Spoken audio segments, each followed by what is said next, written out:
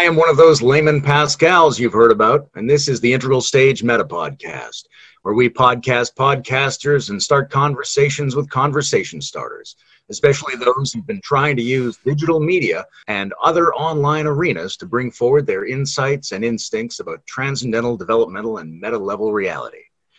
Helping me think through all this today is my favorite servant of the great multidimensional alien praying mantis god, Stuart Davis. It's good to behold your countenance. Maybe you could tell us, in general, about some of the experiments with integral digital media that you've tried and where people could check those out. Yes. So let's start with the one most in the heart of our concerns for this conversation today, which I feel would be aliens and artists.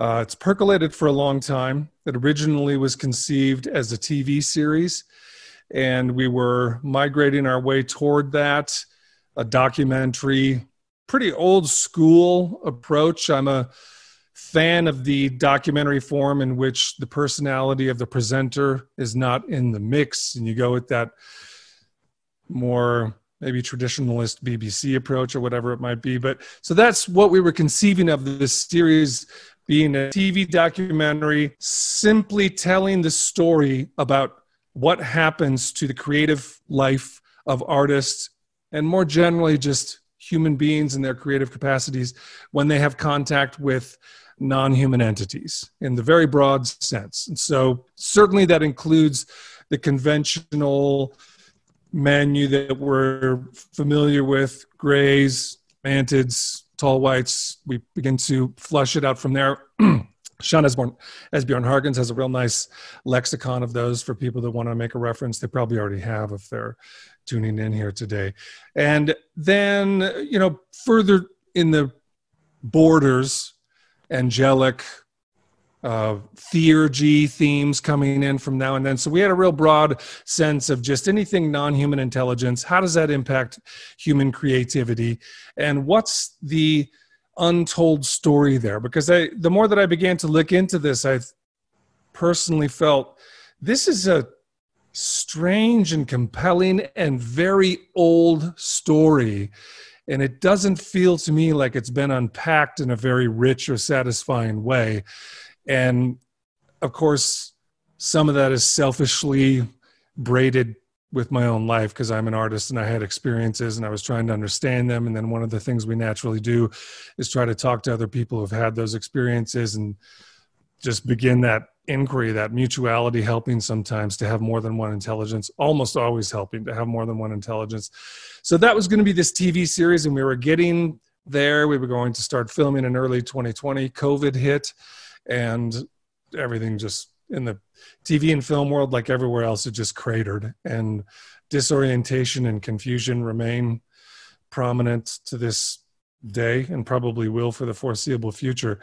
And I immediately just felt like, I'm going to be in my house for a year at least. I'm going to be, why don't I just do this podcast? I do it as a podcast. It's such a great opportunity, and making my audio documentary, Man Meets Mantis, activated an appreciation and a deep enjoyment of an audio form, which I had been strangely blind to or had not had it on my radar because I'd been working in TV and film stuff for so long that I just thought, this is amazing. This is so gratifying and wonderful. And it's a great format for this. So that's the long story of how we got to Aliens and Artists, the podcast. I think we're releasing our 20th episode this week, and we're certainly going to do at least 100 episodes. And I don't even feel that 100 episodes will begin to get into the depths that we could and perhaps will. But I've committed to 100, then let's see. Then beyond that, I just have a bunch of other digital visual medium projects. Some of them include films in various stages of development. Four of those films are really in the pocket of most of what you and I will discuss today, I'm sure. And then I also have comedies. Shot a TV pilot last year that's a comedy, and I'm working on various painting projects. And I just have a wandering, promiscuous kind of curiosity and creativity, and I'll get into whatever's in front of me for a while and then forget about everything else for a few months. That's been both an asset and a liability through my life. So does that make sense as a general frame up? Yeah, that's a great overview. Good. Though I noticed on your website you don't do sculpture. Well, are there other? Sir, are there, allow me to seem present very you promiscuous relative to creative media. Yeah. Other than sculpture, are there some that you're just not very interested in trying to get your perspectives across through? Well, I'm a terrible dancer. Have never, my daughter's a ballerina, and maybe you share this interest. I do find myself, the older that I get, more fascinated with the things that I can fail at very hard. For instance, I tried jujitsu, and it was the single most humiliating failure of my life, not because of the fellow practitioners. They were wonderful and supportive and loving, but I just was so utterly incapable in jujitsu. And then I found that counterintuitively gratifying and fulfilling to other parts of my life. It fed other passions in a beautiful way. So I also studied ballet with my daughter, she's a Bolshoi ballet pre-professional 13-year-old who dances 7 days a week and is just like totally in her element. She gave me ballet lessons for quite a while, and again, the experience of doing something that I'm so awfully incapable of made me feel such appreciation and wonder. It renewed my sense of wonder for what she does do with it, and then this newfound sense of enchantment with ballet. So that's a long answer to say, like, there's a lot of stuff that I'm really interested in and would love to do, and I'm never going to be good at it. Sculpture being one of them. And then you also get, maybe you want to share some of your, I have come to call this the integral malady. So that when you get into the honeymoon and later of your integral experiences and you realize, oh my God, the sum total of the cosmos is available as a palette. I could do let's do everything. You just get this, and then a flux comes through of this geyser of possibilities. And then there's years where I just wanted to do everything and have tried to a degree. And then that subsides. And then I realize, well, if I'm going to do something deeply, I'll have to forego these 7 or 8 other items. Have you had that experience? Yeah, absolutely. There's phases where I'm ravenous in terms of my options, and you gain. I think you gain a capacity because the map and the map that it suggests to you is so vast that you can basically see how it would apply to almost everything. Yes. Start watching a Hitchcock movie, and you're like, wait a minute, I see how this applies. I should think about this. Yeah. There's at the same time, there's for me a kind of verification process, which is something I learned maybe as a kid or maybe before that. There's a flavor when something is really mine, right? And I'm like, there's a lot of options, and I go through them, and they're interesting, but it turns out they're not weird enough. Like, they're not peculiar enough to be something only I could do. And those are the ones that I think are worth my time. And those are the ones that are going to give me a hit and I feel like move me a step forward. Yeah. What are your greatest hits in the strange enough category? Well, almost everything I do. Like, the most recent thing was Bruce Alderman asked if I'd contribute to his Utopia project. So I'm going to give a talk on utopias. I start thinking about it. I start thinking about this video I'd seen one time where someone had taken William S. Burroughs and added dub music behind it and had him read his stuff. And I thought, I love that. That's so far out of the box for what's going to be included in the Integral Stage Utopia series. I should do something like that. And I thought, what? I could easily do that. I could do a William S. Burroughs voice. We could film it in black and white. I can wear a suit. I can swear all the time and be cynical like he was, and yet throw in all of my ideas. I start to get some ideas about how it could be edited. And I thought, after I'd thought about it for a while, I thought, I just personally think that's so beautiful. Someone should do that, and the only one who can do it is me. Yeah. And all the other things somebody else could do. Yeah, exactly. That's such a great way to move through that process. And I think that arrival point is the beautiful outcome of like how integral can bring coherence and specificity to that great, florid, infinite potential. I had a similar arc with arriving at aliens and artists, because when I looked at ufology and just the broader umbrella of the non-human entity contact and people's exotic experiences, historically, the modern, everything that's going on in the last 3 years with TTSA and the quasi movement towards disclosure, which may or may not be. But I had the same kind of question, which is, well, I really don't have anything to bring to the conversation of what I love about Jacques Vallée's work, or what I love about Richard Dolan's work, or what I love about 6 or 7 of my favorite researchers. They've done, and I'm grateful for that. And then even looking at Sean Esbjorn Hargens putting together exo studies, which is something that I felt for a long time needed to exist. And honestly, I didn't want that job. I cringed when I thought of getting that job, and just like, oh my God, how that would eclipse a person's life. So desperately wishing it to exist. Please don't let me be the one who has to do it. So it wasn't until when I began to investigate the aliens and artists domain, and I so intimately recognized the experiences these artists were having, the process, and almost as though stages of development, stages of progression began to appear to me, and some topological outlines in the landscape of what artists and these non-human entities, the nature of that duality.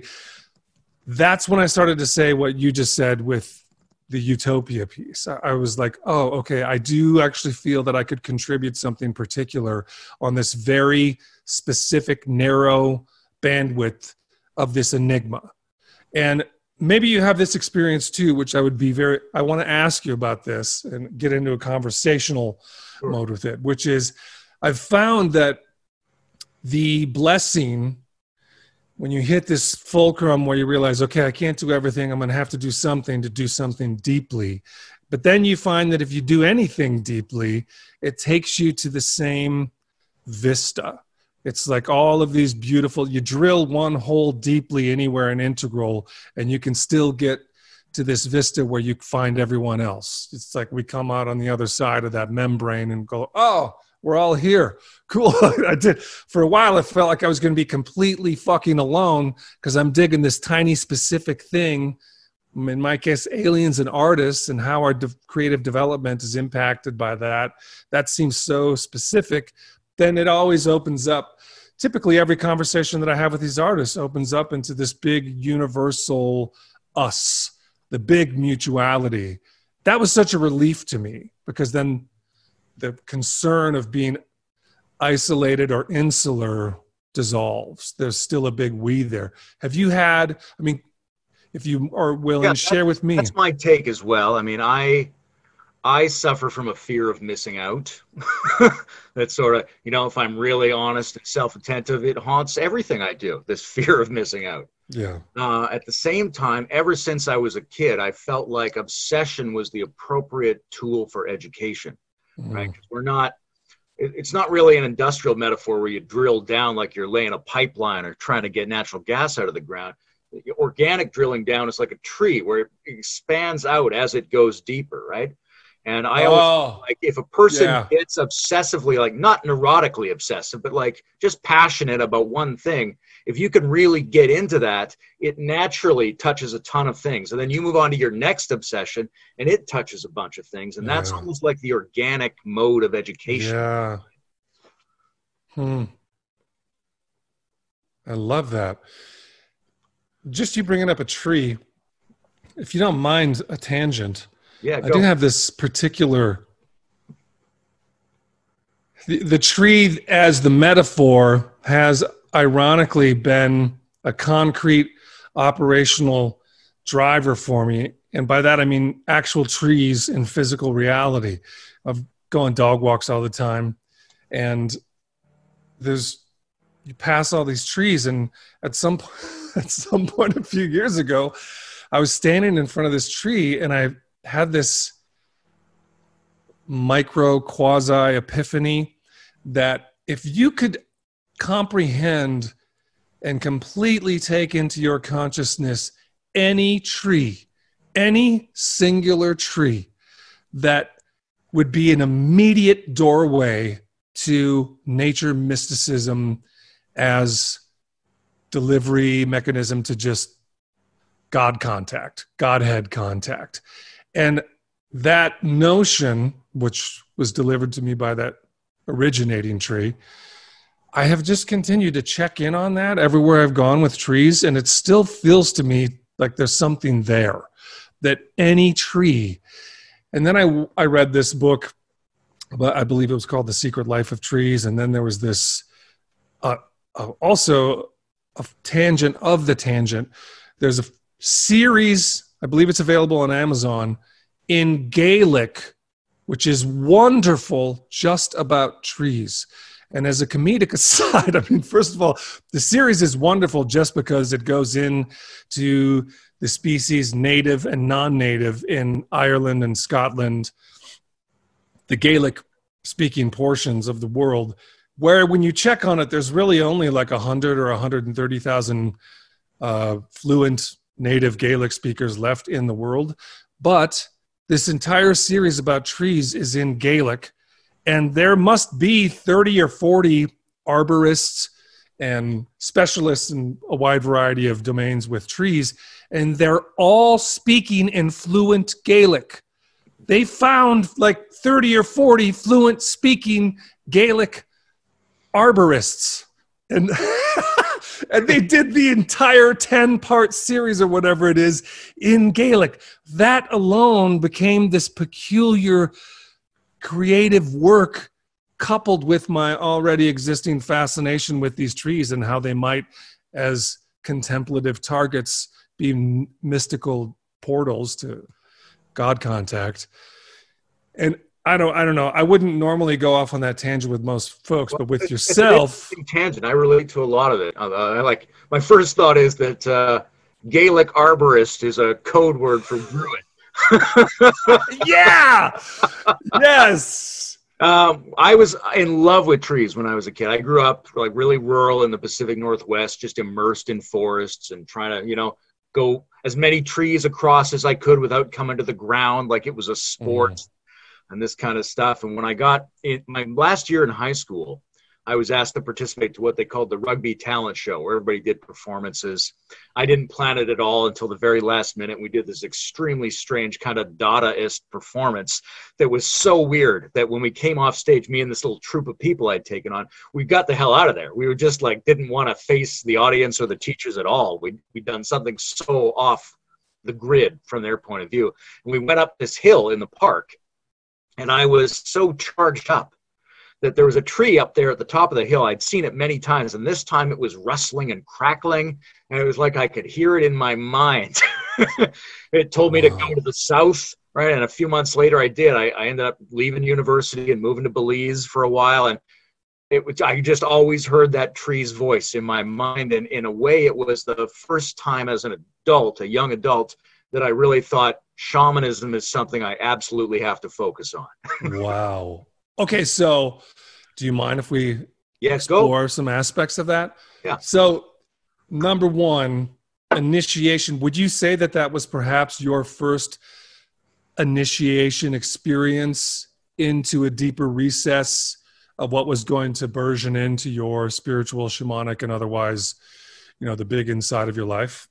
I would say that as a plausible adult, yes. Like I could find echoes of that in premonitory events in my childhood. But as a, someone who can legally vote and drive a car, in that phase of my life, this was the first major event that stayed with me and sort of internally symbolized the fact that I had to really pay attention to this aspect of life, which was the interfusion of spirituality and ecology, let's say. Yeah. And when the communication transpired, what was the feeling in your body and what was the modality of that message? Was it verbal? Was it somatic? It was like a clean verbal, like it was stripped down, like it had no tone to it at all. It wasn't anybody's voice. It wasn't that kind of acoustic verbal, but it was as if there were words. But the kind of words that slip right between your brain hemispheres so you can't grab them. Yeah. I was already in a kind of peak state. I was really energetically charged up because we'd done this very unusual and expressive performance. And I just knew that I was somehow in the wilderness now, you know, conceptually, psychologically, existentially in the wilderness, not just in the actual wilderness, but they converged. And it was interesting because it's not like I believed or disbelieved the voice of this tree. Right. It just was there. And then, and in fact, it was years later that I was really able to make the story out of it and go, oh, right, that tree told me this. And then, in fact, I obeyed that tree over the next 6 months. I didn't every day think about it and do that on purpose, but I absolutely did what that tree suggested. And was the geographical target clear and specific, or was it just go south and then you intuitively knew what that meant? How did that shake out? That's tough, like with a lot of these things, because in retrospect, you naturally color it with the flavor of what you did after the fact. But I can't avoid that. Because I can't avoid that, I would say that the feeling of where I ended up deciding to go was implicit in that message. Now, maybe I added it later. Like, I've had birth memory experiences that I got later in my life. So did I add those in? Yeah. Or were they there from the beginning? Do you mind me if continuing to follow this thread with another question regarding that aspect? I don't mind anywhere we want to go. Okay, cool. So what's your take on this specific element addressing this? Okay, yeah, later in life, looking back, we color our experiences. But then you bring someone like an Eric Wargo into the equation, and he goes into his deep dive with retrocausality, time loops, and this idea that, you know, specifically when he's talking about remote viewing now, and he's writing these articles and he's saying, listen, not virtually, I believe he's asserting 100% of the time when remote viewing is accurate and actionable, it is a misidentified event of precognition. And retrocausality is what is informing this, you know, his premise being that time doesn't function in this sequential temporal fashion that we're appropriating it for in most of our experiences. So to bring that element into your experiences, when you intuitively appraise, yeah, I listened to the tree and I took its directions and I went on this life path and it turned out to be good, and I was obeying for 6 months or a year. But when I look back, maybe I'm just coloring that and reframing it with the events of my life. Do you think that it's a reframe, or do you think there might be an element of retrocausality? It's interesting. I mean, normally I try to make a really balanced overview of all the possibilities, but I can tell you what my instinct is. My instinct is that there is no future, like it doesn't currently exist as a thing that can affect us, but nonetheless, the shape of time involves a loop that looks like retrocausality, and that all of the momentum of the complex patterns of the present moment, you can you run those momenta forward and know what's going to happen before it happens, even though the future hasn't really happened yet. And there's a point at which the present moment sort of converges like a torus and folds back on itself. I don't think you can get deeply into time without like a back loop kind of phenomenon. So I would say that the patterns of the world, like computational patterns, if you run them long enough, you might see something that hasn't yet happened, because the world might be running a similar computation pattern to the one the computer runs. So I think there's a pattern that is my pattern. And it's possible to run your own pattern and some of the patterns in the world forward as if they were really there. But I don't, as much as I like the word retrocognition and retrocausality, I don't think the future is real enough to influence the present, except in the sense that the present is shaped like a loop that folds back on itself. That's my overall emotional impression of the phenomenon. I'm very skeptical of retrocausality in the sense of the future's already laid out and I glimpsed it. But I'm very enthusiastic about it in the sense that I can't describe my experience of time at any level without some kind of loop that looks like that. That's fascinating. Do you feel that sequence exists? Do you feel that a succession of events is an accurate way of describing how our experience of the temporal unfolds? If that's even the right word, unfolds. I mean, that's in the question itself, is do things unfold in a sequential, progressive fashion? I guess I would say almost. I feel like that's right on the edge. I think it's probably, in terms of the physics of the next 100 years, I think it's probably going to look like something kind of digital and computational, where what we think of as time is more like an update rule for pixels. But in that there's multiple simultaneous update rules that look something like, the quantum many worlds situation, that there's different potential sequences being run, but they're not being run like this, as if you're moving through, not a time sequence moving through space, because that's too space-like. It's a time sequence that it keeps occurring in the same spot, like updating a computer screen. Right. I think there are update sequences, but I don't think they're sequences in the sense of an arrow or a river or a road. I think that's the wrong way to think about it. And so do you feel like we don't have the requisite capacities yet to completely penetrate that emergent set of properties? Is that one of the beauties that'll arise in the next century and allow for us to have a completely adjusted and more nuanced experience of this temporal flux? I think if there's a convergence of powerful computational models of what time might be with the ancient human capacity to get deeper in our relationship with time, if those can converge, then we're in a really good spot. Because I think in some ways, our ancestors might have been better at some elements of time than we are, right? Like an ancient farmer has to take the next season seriously in a way that you don't have to take seriously if you can just go to the grocery store and buy produce. Yeah. Right. And a guy who builds a pyramid to last 1,000 years, for him, 1,000 years is really visceral. And for us, it's hard to even think about the next season. So I think there were ways of like upper left development in terms of how real extended periods of time are. And if we can master some of those techniques and combine it with advanced computational models of time, then I think we're going to break through in a really new place that will reframe all of our mysteries. That's a beautiful way to conceive and circumnavigate that. I have been feeling more and more of everything as a spherical flux that's increasing in every direction simultaneously. Sorry to use a temporal referent, but what you just described on the one hand with the updated, incredibly more sophisticated mathematical, scientific descriptions of what time may be, but then on the other end of this, or a side of this sphere, increasing at the same time, is a deepening of our oldest, most visceral roots.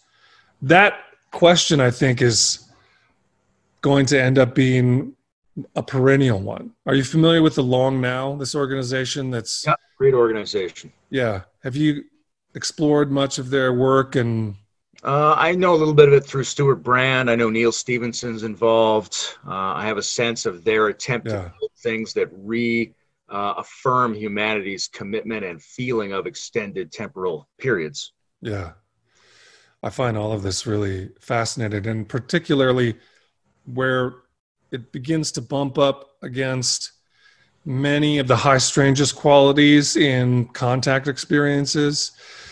I've been taking a peek the last few weeks into some of the details of folks I've been talking to on the podcast about the temporal oddities in their experiences. For instance, a group of people being shut off while one person's timeline continues to advance while another group is in stasis, And this person goes through, you hear this commonly. I was taken and I went to this realm. And this might have been more of a home type realm where the entities do more of their daily work in their own culture. This person is there for what feels and appears to them to be weeks or months doing all of this work, and then they're returned and deposited in this timeline, and then the other timelines are brought back online. And for the people that were in suspension, no time has passed, and then for the person who was the recipient, weeks or months transpired, and they're left to try to resolve these tandem but disjunct timelines in their life. And that, I wonder how you feel about that kind of particular detail in these contact experiences, and how what you just described might inform us getting a better understanding on that kind of puzzle. Yeah, that's really interesting, because I think one of the things that we probably should all have an intuition for is that going forward with time means going forward with a multiplicity of time, right? If we think about in the integral sense of what is time at different stages of development, right? Yeah. There's seemingly little windows in the past, right? And then you get to the kind of theocratic kingdoms, and they all think, well, it's about 6,000 years. That's how long the world's existed. Yeah. And then you get to these people who think, no, it's about 14 billion. And then you get to people, right? And the next people are like, yeah, it's about 14 billion, but it's happening 1,000 different ways simultaneously, right? And you get to, like, what is quantum time? If we want to throw that word in without sounding too pretentious or vapid, right? Every version of quantum mechanics has some sense of multiple pathways in the same event. Right? And whether we think those are possibilities or probabilities or actualities, nonetheless, our best, most accurate method of describing the physical universe is one where we split a phenomenon into a whole bunch of versions that reconverge at a point. And we can't get more accurate using a single timeline. So I think our description of time is going to have to involve multiple, whatever they call it, counterfactual. This is what happened, but this is what could have happened. Yeah. And if we treat what could have happened as real, we actually get a better prediction about what really happened. That's amazing. And I don't think there's any way to go forward without a kind of branching, like the roots of the tree or the branches of the tree. That's probably a good metaphor for what it is. So I think there's multiple versions of each of us, and also in the kind of the integral model, we'd have multiple parts, right? Like, what might happen if somebody was with their friends going through upper right time, and an event happened that knocked them into upper left time or something like that, or lower left time, and what they had was a deep cultural experience that was going at a different rate than the upper right time until it snapped back together. Something like that. Have you written about this? Not really. I talk about it a lot, though. Because that's, as soon as you related that, it immediately felt consonant with all of the temporal pieces we've been discussing for the last few minutes. And yet, I've never seen that anywhere. I've never seen anyone unpack time as unfolded in that tree root fashion, which feels so satisfying. And, my somatic relationship to it and hearing that is just a sense of relief. Like, yes, of course, that makes so much more sense, senses in every regard. It would be really cool if you felt inclined to write that paper. I would love. Well, there's so, like we were saying earlier, there's so many things I could write. Yeah. So some of them I write because it's so perfectly me. And other times it's for someone or for something, right? Yeah. So when I think, oh, Stuart asked for this, then I can write it, right? Because then I select out of all the things I could write. That just feels to me like, if we imagine the invisible college becoming visible through exo studies in a master course, that feels like one of the classes that needs to be in place and unpacked. Everything you just related and that synopsis, I would love to feel that just pulled out like a xylophone over the course of a 9-week study. I know that's a ridiculous thing to try to put on your shoulders. It's just a fantasy I have, having heard it. Well, I like the sound of it myself. I mean, I could take a few steps in that direction and we'll see what comes out of it. Yeah. One thing I wanted to mention was, I mean, when I was a boy, Terrence McKenna was a big influence. Terrence McKenna is a guy who brings ecology, time, and the alien other together in a really interesting fractal manner, right? And it's not that I think he was necessarily correct in his prognostications of things. His overall map isn't that great. But the fact that he was concerned about those particular themes in conjunction feels really significant to me. Yeah, I totally agree. Again and again, he is presented, invoked, respected by such a myriad number of people from so many disciplines who all have a passionate contact points with this nexus, let's just call it, of not just the alien and the ecology, but this tight little engine driving so many of our development. He comes up again and again, and he's a cat who deserves a long-standing position in our hearts. I completely agree. Very much so. I have a similar feeling in a different way for Alan Watts. You know, curiously, when I was coming up through Integral, I was like bonkers having a major healing experience with Alan Watts. There were many times in my life where I would sink into a depression or have an onset of anxiety or get a developmental vertigo. And just listening to his voice for 5 or 6 hours a few times would organize my being.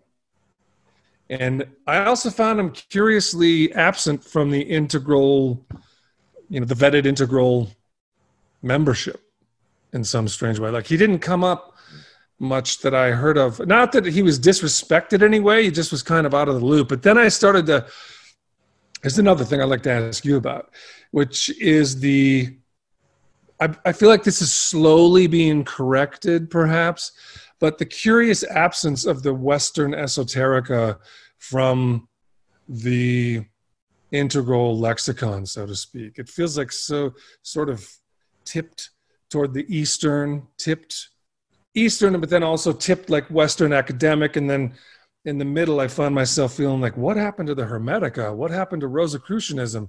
What happened to all the Western esoteric traditions? And do you feel like that was just too much of a liability, or it wasn't cool at that time?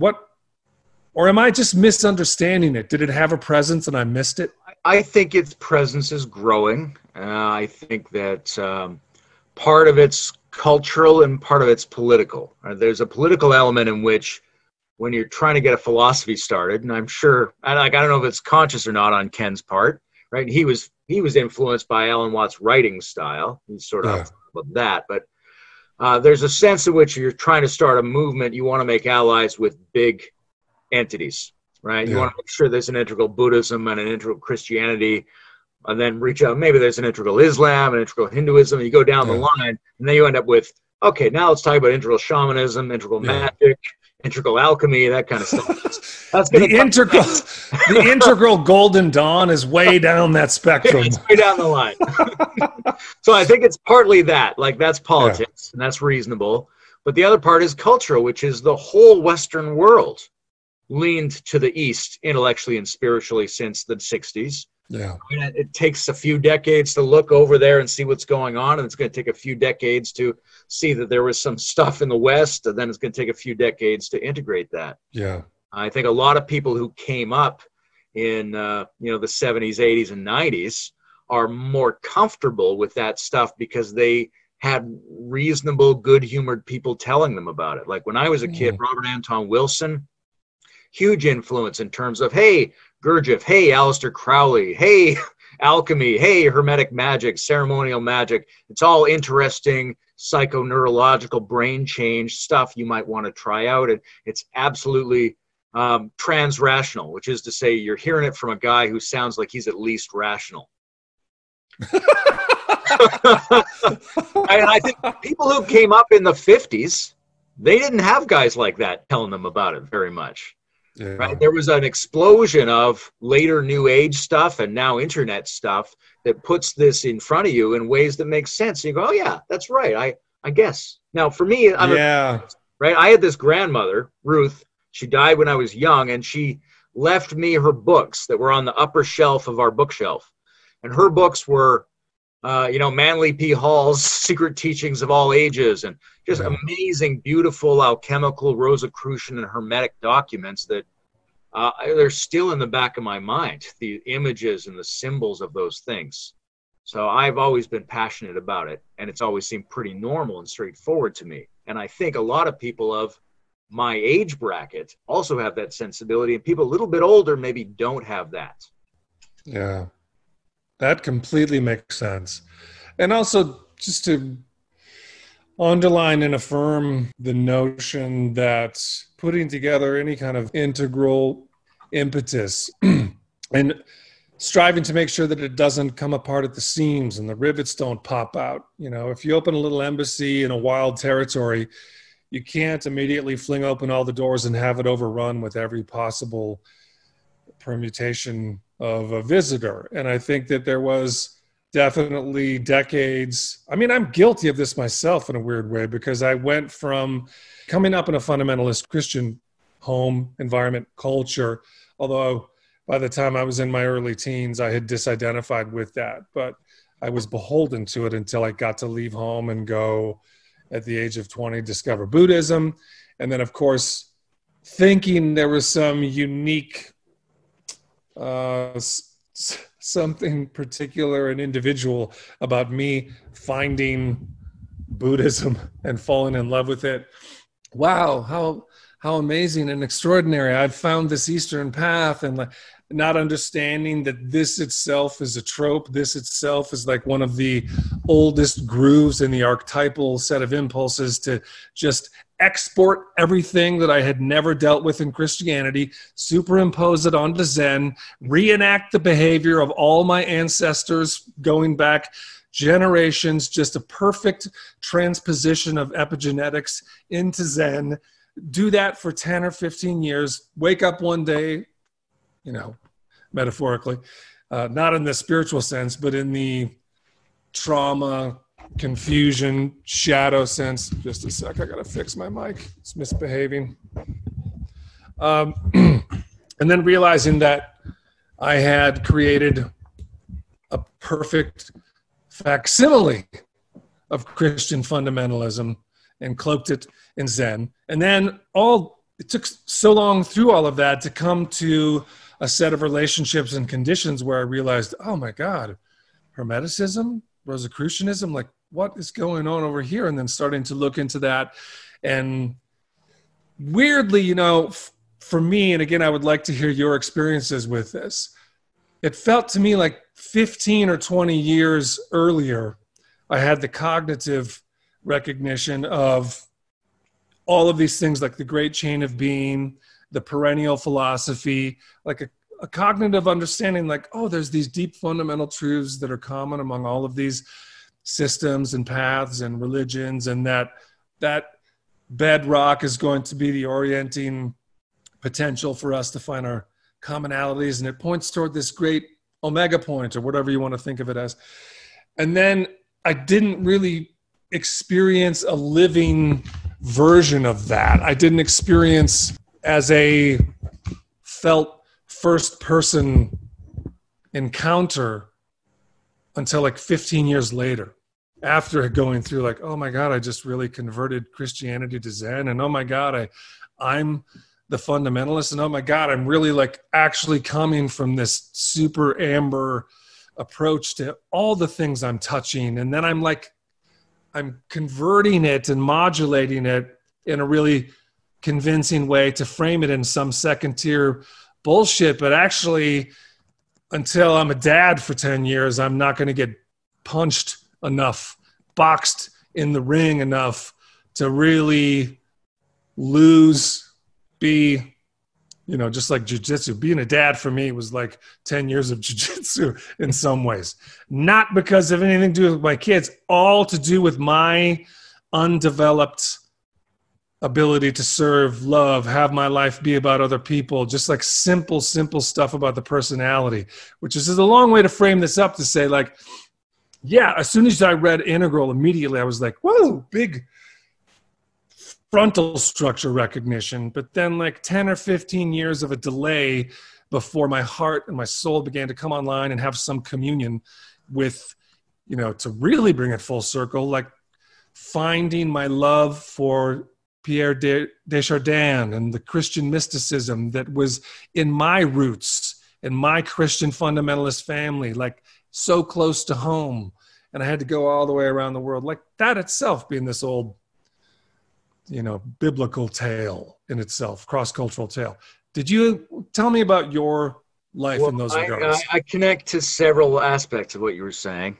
First thing I think is it's beautiful to realize that you are, say, pursuing Eastern mysticism with a quasi-Christian dogmaticism, right? But then you end up realizing there's a difference in terms of levels or in terms of profundity between the content and the style. And it's not about the content of the level. It's about the style with which you go through that content. Those are the real levels. Yeah. That's a really important thing for people to see.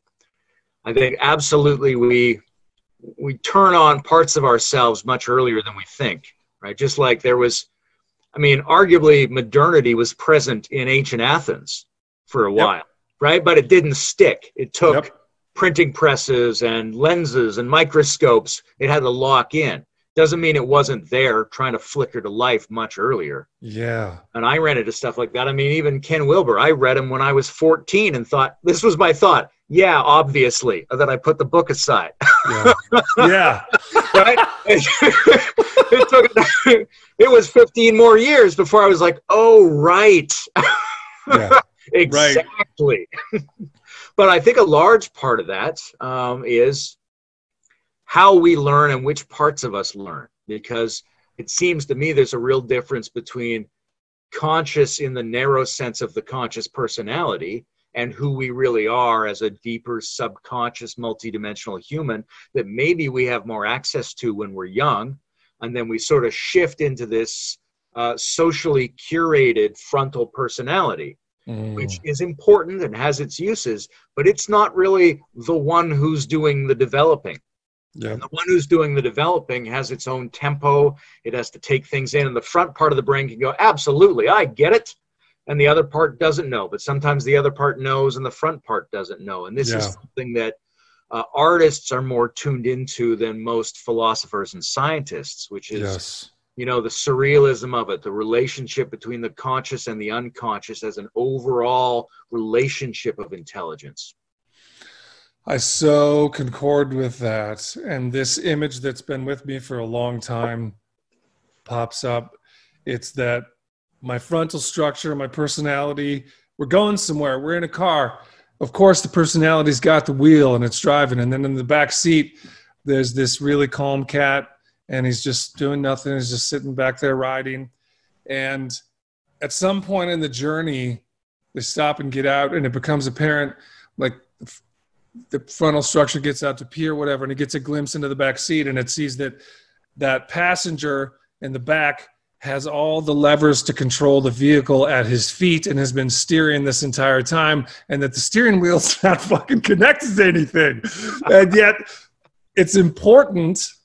It's not merely an aside or a comical gesture that the personality is at the wheel. That's important in some ways that we can't begin to appreciate until later in life. But I really agree with that notion you just shared, which is the parts of us that learn and the ways in which they learn being this much more interesting Rubik's Cube kind of activity rather than, to get back to the temporal discussion, a sequence.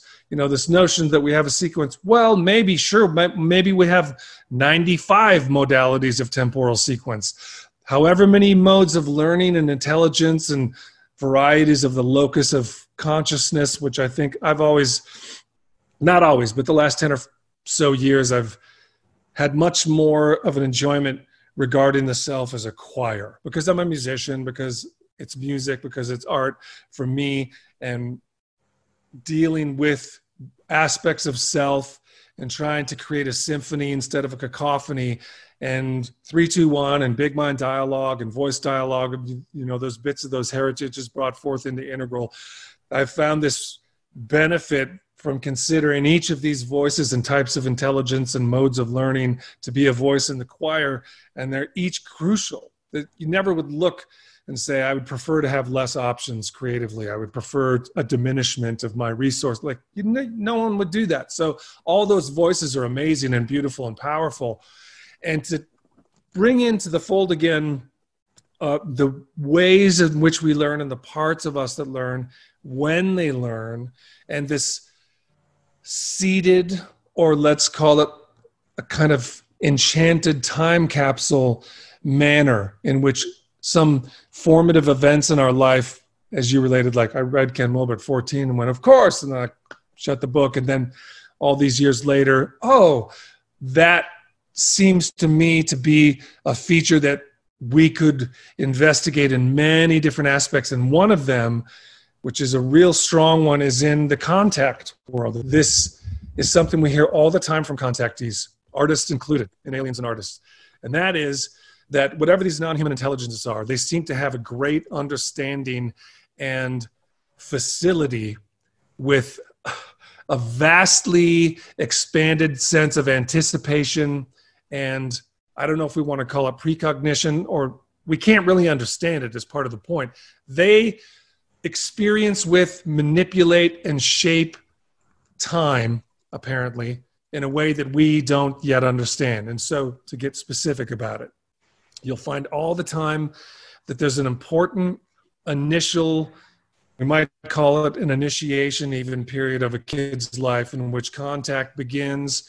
There's teachings. The teachings have all sorts of transrational qualities to them. The kid doesn't understand. 90% of it is below water.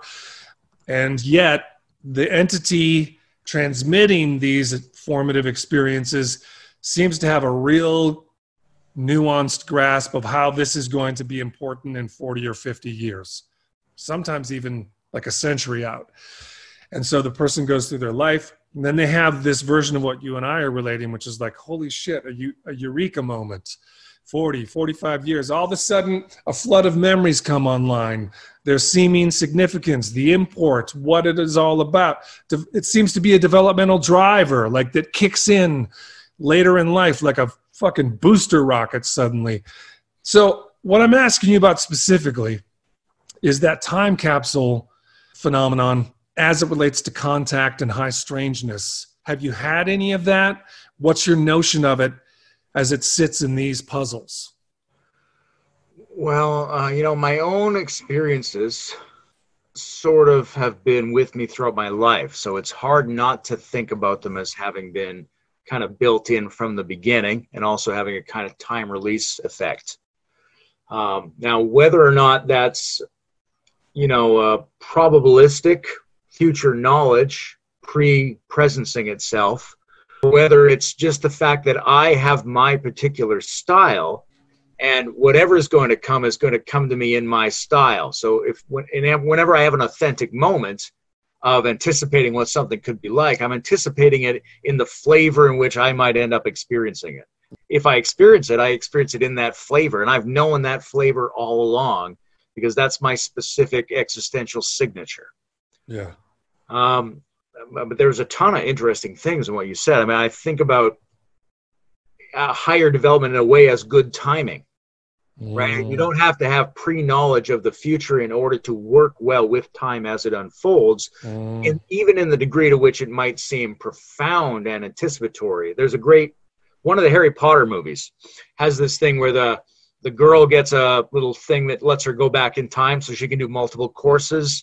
Then all the kids go back in time, and they're in the past, and the wizard has given her this, and they're trying to solve a problem in the past, and Dumbledore is there, and he's distracting people from what they're doing in the past.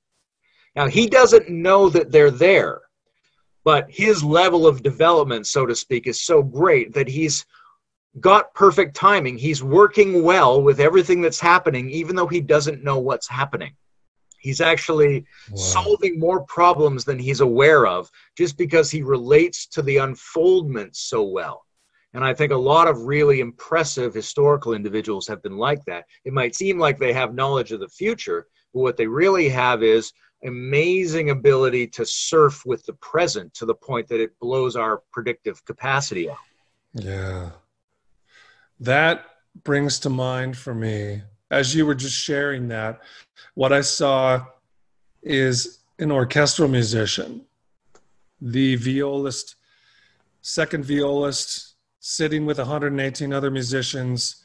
Now ask yourself, as that violist, what does it mean to have good timing? What does it mean to have good time?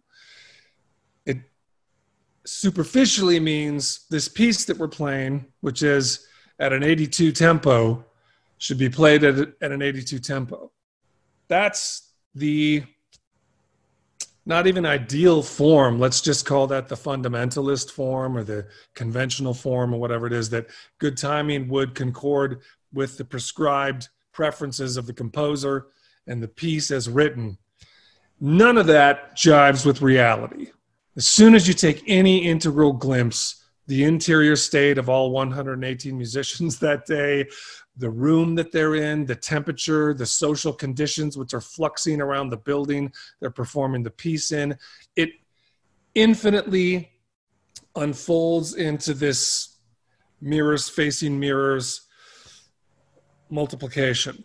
And so then, in that integral sense of what does it mean to have good timing, if the intelligence of that violist in that set of conditions, if their sensitivities and talents can remain permeable enough and sensitive enough to register all of that and include it and respect it without forfeiting their agency, then somewhere in the negotiation of all of that becomes this good timing that you were just relating with the Harry Potter metaphor. Like, that's what I feel that kind of performance and musicianship and artistry can countenance when the set of preparation is there. You have to have done your homework. You have to have, obviously, we know that the cultivation just of playing the viola itself is the excruciating, amazing path, and let that alone. And then all of the 118, they've done that, like the preparation. And then when that moment arrives, that good timing. And then as listeners, you and I know we could just make a big list of these artistic experiences we've had, that are encounters with an orchestra when the timing is right. And those sensitivities and preparations are brought online with this perfect magic flux and the rightness of it, and how you couldn't engineer it and you can't command it, but when it arrives, it just changes everything, and then you never forget it. One of those is enough to send you off on a different life path, right? Yeah. Let me ask you what your first memory of that experience is. That's really interesting because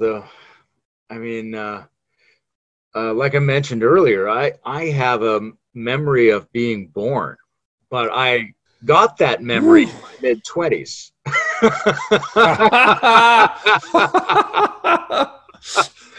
Right, so like arguably that's the first one, but maybe it's not. Maybe I spliced it in when I received it, or maybe it was there all along. But it had a certain, there was this sense. My mother always told this story that when she felt like I'd been conceived, she went out on the beach, and it was the biggest storm that had hit our island, and she had already decided the name and shouted it into the storm.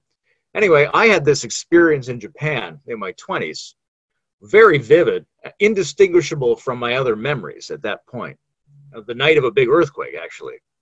And it was me coming down through a storm-like vortex, hearing that call and like entering in a way where I didn't know what was what. Like, I couldn't tell my mother from my father, from the room, from the other people who were there. It was all just swirling and swirling. And, and I couldn't, whether there were structures in my fetal brain or they were perceptual structures in the room, there was a long period of, I can't tell the difference between anything, but it slowly spiraled down into just being me at essentially the moment the cord gets cut. right? And that was, Shit. although there was, there's sequence and there's circling, the overall orchestration of all the factors was amazing. Like I couldn't perceive any element of the phenomenon without hearing 30 other elements also playing their instrument properly in that moment. Right? So it's a real sense of overwhelm. And I wonder how many potential memories we have that we don't add into our linear time track merely because we can't really process how many factors are coordinated in that moment. Oh my Might God. go something toward the contact experience, missing time and freezing and things like that. Yes. Okay. So like 3 questions just pop up. I want to get to the third one being memory, available memory. You were asking how many memories might be available to us or extent we're not contacting and why. I want to ask about hypnosis and as it pertains specifically to recall, traumatic events, experience, or contact events, that bifurcation point between, hey, let's use this as a forensic device versus, hey, healing the trauma and giving someone a way forward to live in a healthy, integrated way, not paying attention so much to the veracity of the historical details. So that's the question I want to get to. But first, so if I understand this correctly, you were in your 20s in Japan and an earthquake hit, Yes. and that attended the recall of this memory, which the quality of which once it arrived was the same as any other memory that you have now, like eating Rice Krispies a week ago. Yes.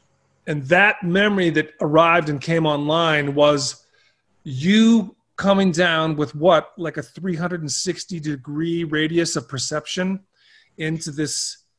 Yeah. I mean, omnidirectional and spiraling and a lot of different media modalities overlaid on each other, right? It was like seeing the texture of the trees on the island where I was born and a map of the island and also my emotions about my parents. And there was kind of a superfused matrix that I had to go through first. Holy shit. What is the degree to which recall is as vivid and precise now of that memory as it was when it came online in your 20s? If it's possible to make such... Yeah. It's very hard to say because having articulated it to myself and others a few times, I've reinforced some elements and possibly skewed some elements merely by virtue of the fact that I've articulated it. So like with all of our memories, they're cultivated in a preferential way. The ones like when you wake up from a dream, if you tell yourself the dream, later you can tell someone the dream and you remember those parts, but you know you left some out that you didn't tell yourself, even though you experienced them. So I think what I've got now is a vivid recall of the parts that I practiced remembering. That is such an astounding story. And have you and your mother spoken about it? Has that we've part of a conversation? We've got a very open discourse, let's say.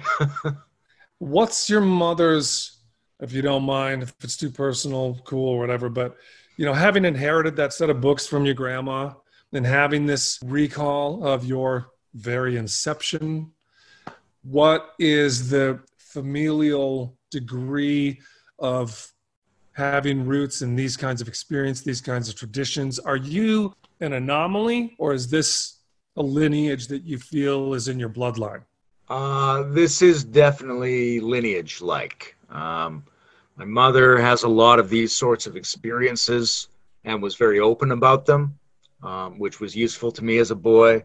Her mother and maybe the grandfather as well, as far back as I can trace it. On my father's side, I'm not sure. He seems to bring the more of the, Taoist, rationalist element into the mix. But definitely on that side, the Robinsons, there's a plausible shamanic lineage. Because Graham Hancock speculates about this kind of thing, that everybody has access to some of these experiences, but some people are genetically predisposed to have a much greater range of these same experiences. And they were traditionally, the potential shaman class. All right. Before we get to hypnosis, memories, and contactees question, that bringing up Hancock and the genetic predisposition, which I find to be such a fascinating point of inquiry. Are you familiar with this? Just recently, Richard Dolan did a day-long presentation, which I believe he called something to the effect of a debriefing for, as though he were creating a brief for the highest levels of the U.S. government. He did about a 7 or 8 hour comprehensive front to back. Here's what's going on after 25 years of research. Here's the best of the knowledge that I can provide with a high degree of confidence. And then here's what I think it means ultimately.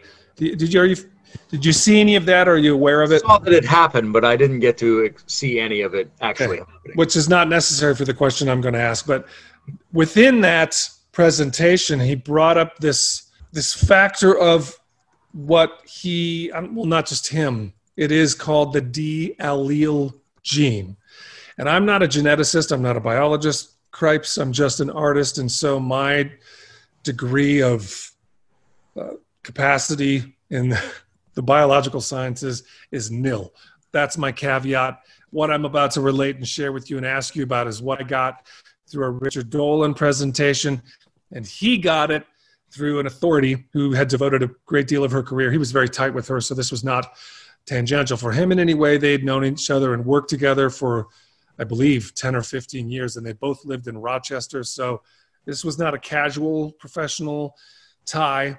And through her books and her work, one of the main points of focus for her was the D allele gene, which arose, to the best of our knowledge, I believe at this point, between 40,000 and 60,000 years ago in a very specific part of Mongolia, present-day Mongolia. And what that gene's arrival brought was an explosion, almost like a micro-Cambrian explosion of human creativity.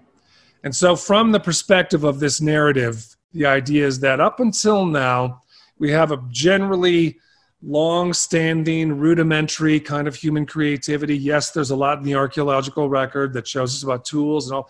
That's all still valid and acknowledged. But around 40,000 years ago, when this D allele gene appears, we get this profusion of a quantum jump, pardon the phrase, suddenly the appearance of the most incredible, sophisticated, highly developed cave paintings. These depictions throughout France and Spain and that region, which, by the way, also include UFOs. And I dive into that on a recent episode of Aliens and Artists, and we could make a note for people if they want to.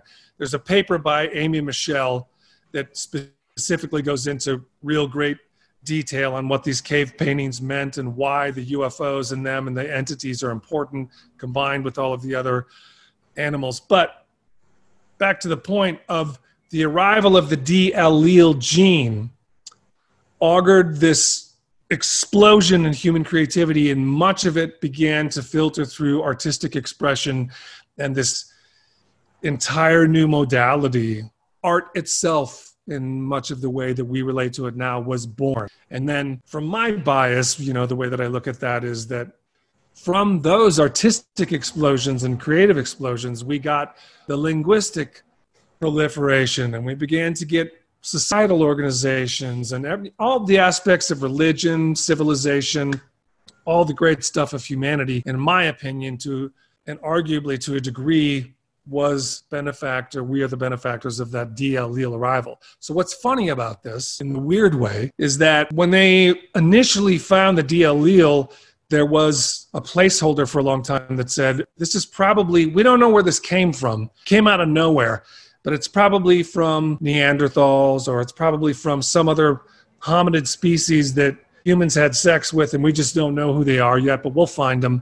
Well, fast forward 30 years, apparently no. To this day, no one has any clue. They've done the checking to the degree that's possible, and all of the candidates that would have been explanations for how we obtained this gene have been ruled out, and it remains this big mystery. Now, the woman who told all this to Richard Dolan, her hypothesis, is that the correct use of this word, was aliens, that we were genetically modified, and that there was an intentional insertion from a foreign intelligence to create the acceleration of our timelines and our developmental conveyor. So looking at your epigenetics and looking at Graham Hancock and his idea, I apologize. Okay. There's a dump truck. These motherfuckers cleaning up the trash in my neighborhood, beautifying my environment. How dare they? Get out of here! So, you know, your story and Graham Hancock's idea that there is this genetic component which allows for certain individuals to be much more of a wide open receptor. And then this woman's work and Richard Dolan's at least tacit inclusion of it in one of the possible explanations for what has happened to us, particularly if there were to be a truth behind the idea that many of these visitors are not visitors. They precede us. This idea, one explanation would be like, these are the natives, we're the emergent, and they've been tinkering with us, or the nature of the relationship involves that stuff. I want to just hand that lengthy preface to you for you to riff on that set of ideas, that woman's to Graham Hancock's to your personal epigenetic history. Well, there's obviously physical correlates to these phenomena of some kind. I would be astonished if there were not genetic predispositions the way there are for most things.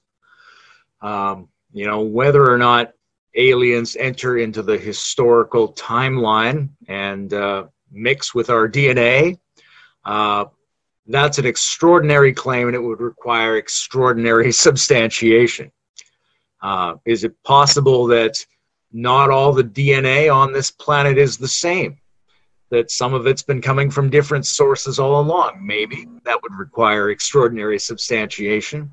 Could we have spontaneously mutated in that fashion?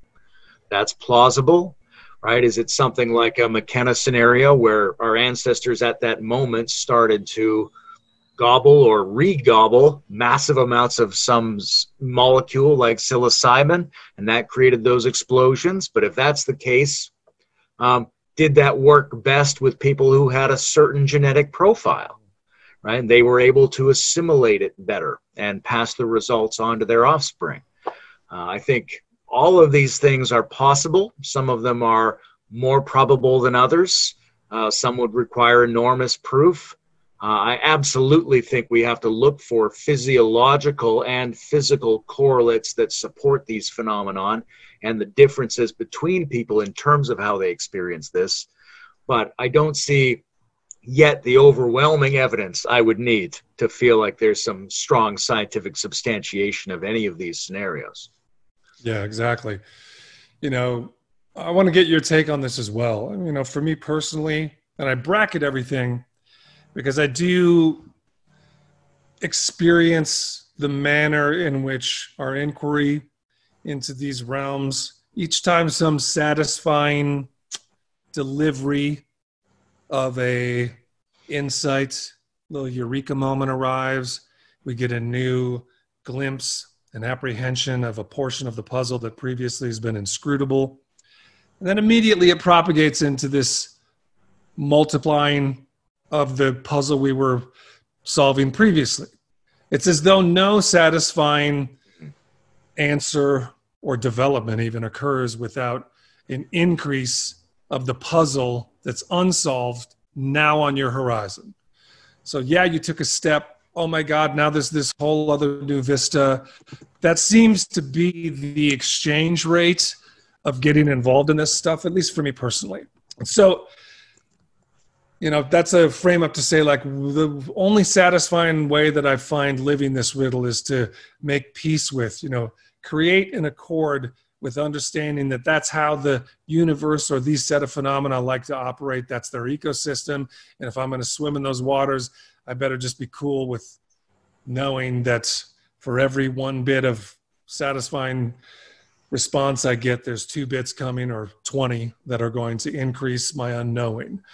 So just making friends with unknowing. But specifically pertaining to the Graham Hancock,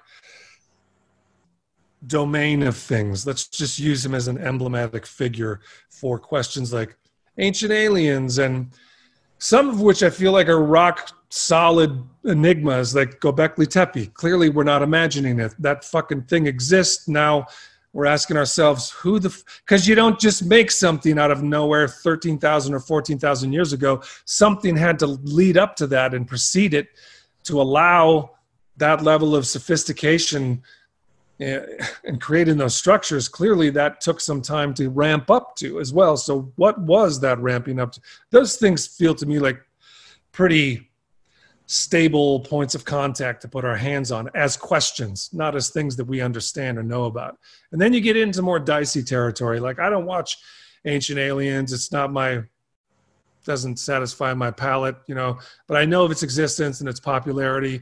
And I know that this idea that the visitors, at least some of them, have always been here is popular. And I don't know what's going on, but I don't personally find that to be a real satisfying explanation for at least the conflagration of questions that I've been tackling for the last 25 years. And what I particularly find dissatisfying in it is the way that it's seductive for us to disown our role and agency and what it's taken to exist and what we have created.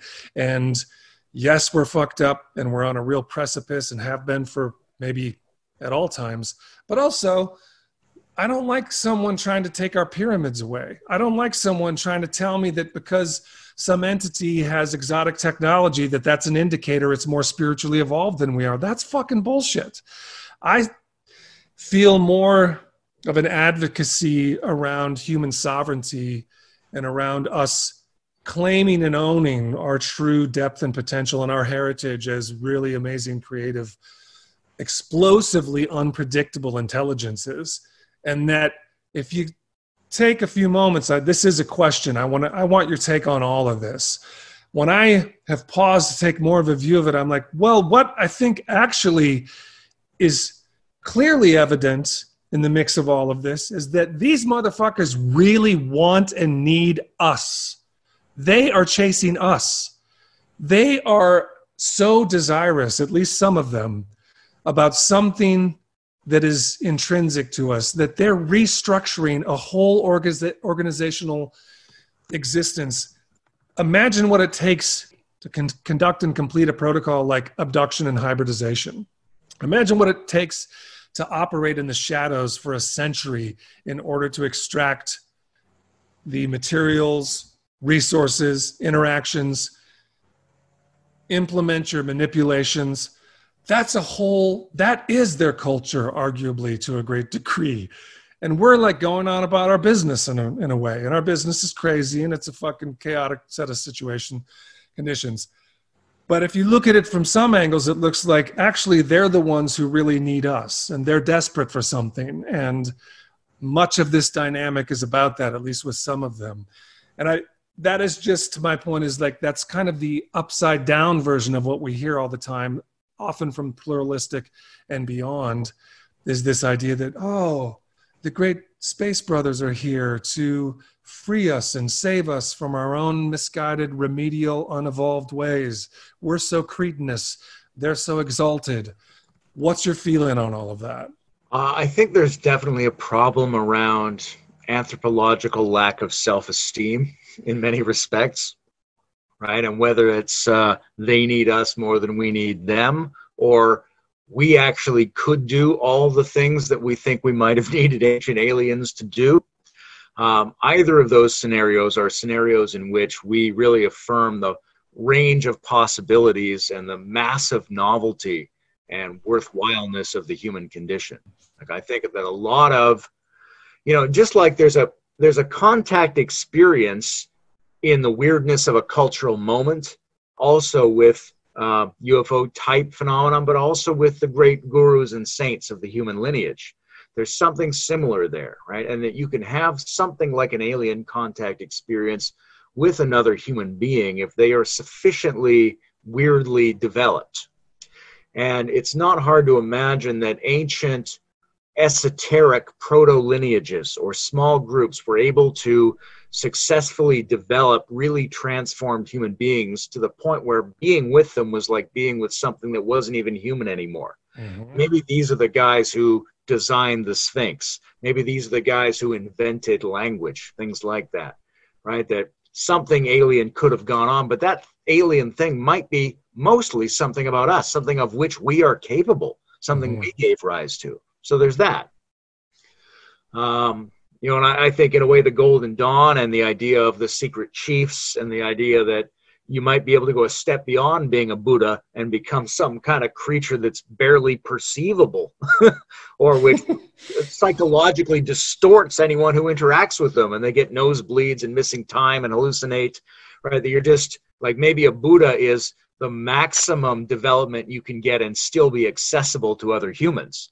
And maybe there's steps beyond that where we just won't remember or will imagine it was some other kind of contact. I think there's a tremendous range of possibilities in us and has been for thousands or millions of years that we really don't take seriously and we should consider as part of our own worth and possibility as humans. Now, that's so beautifully put. Please continue. I think there's also, when we consider entities, whatever we consider them to be, almost always a sense in which there's a multiplicity of species, so to speak, right? And some of them might need us for what we might think of as malevolent reasons. Some of them might need us for benevolent reasons. Some might be indifferent to us, and some might need us for reasons that we can't even conceive because their motivation is actually alien, and they don't want to either help or exploit because those are very human kinds of reasons. So I think we see, whether it's in the ancient terminology of elves and aliens and devils, or the new terminology of UFOs, almost always benevolent, malevolent, indifferent, and mischievous types of these phenomena. And some of them probably need us. Some of them seem to feed on us. Other of them seem to feed us. And some don't care about us at all. So that's where I would go with that.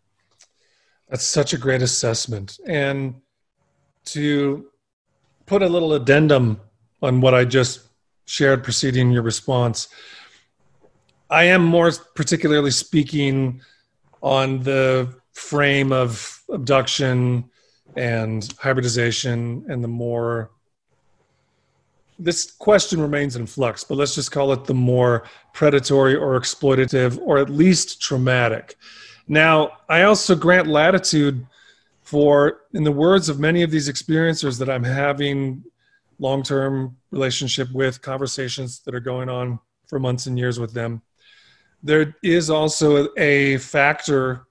This is pretty old. This goes all the way back to John Mack and his continually asserting that, listen, if you listen to the accounts of the experiencers themselves, they will tell you that their development as a conscious person, their spiritual, psychological, emotional cultivation in the face of these traumatic experiences in ways we don't understand can completely transform the nature of the contact as their life goes on. So someone who has a lot of young life traumatic experiences, we have to also hold open to the fact that when they get into their 40s or 50s or 60s, sometimes these relationships with non-human entities changes into something that's strictly about teaching, and there's no more trauma and there's no more transgression.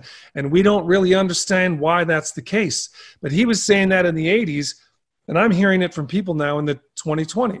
These, I've spoken to many people in their 50s and 60s who say, you know what, I haven't had a bad experience since I went through menopause. That stopped all of the stuff I didn't like, and it completely now is 100% benevolent, positive teaching. And then you get into these other really wild cards, which are, I have a mantis bias, as you know. We all just get particular interests according to our experiences. It's a deficiency that I hope correct if I can stay alive long enough, but nonetheless, I continue to get a preponderance of mantis reports and mantis experiencers. And in one in particular, there's this interesting detail to her experiences in which, like myself, she's only had contact with one particular mantis entity. And that mantis entity has been her overseer, her handler throughout her entire life. When she was young and going through the traumatic stuff, it was at the top of that holarchy, and all other entities, whenever present, deferentially deferred to whatever its wishes and program was. Then when she went through menopause, the rest of her contact experiences with this mantis entity have not only been positive, they've included her being tested and put through a set of a kind of testing we don't even really understand, because the artifacts and devices that were employed to test her, we don't have analogous devices in our human culture. However, it took place in front of a theater of other types of entities. And the point of the exercise was clear to her. This mantis entity was using her as an example to prove to these other varieties of species that human beings were capable of hitting this developmental or evolutionary mark that redeemed them. And it was trying to point out, this human, there are many of them like this, and this is why we should go to the trouble of trying to deal with them as individuals. Now, you know what's funny about that to me is then you have to start to, if that's true and that's the case, and I don't have any reason to disbelieve this woman, know her well enough to believe that at least what she's reporting to me is a genuine, her understanding genuinely of her experiences. She's not a liar. If that's the case, then we have to begin to get into these swampy areas of like, okay, so this actually for me comports with what's been communicated to me through the mantis entity I had contact, which is like, not all mantis entities are doing the same thing.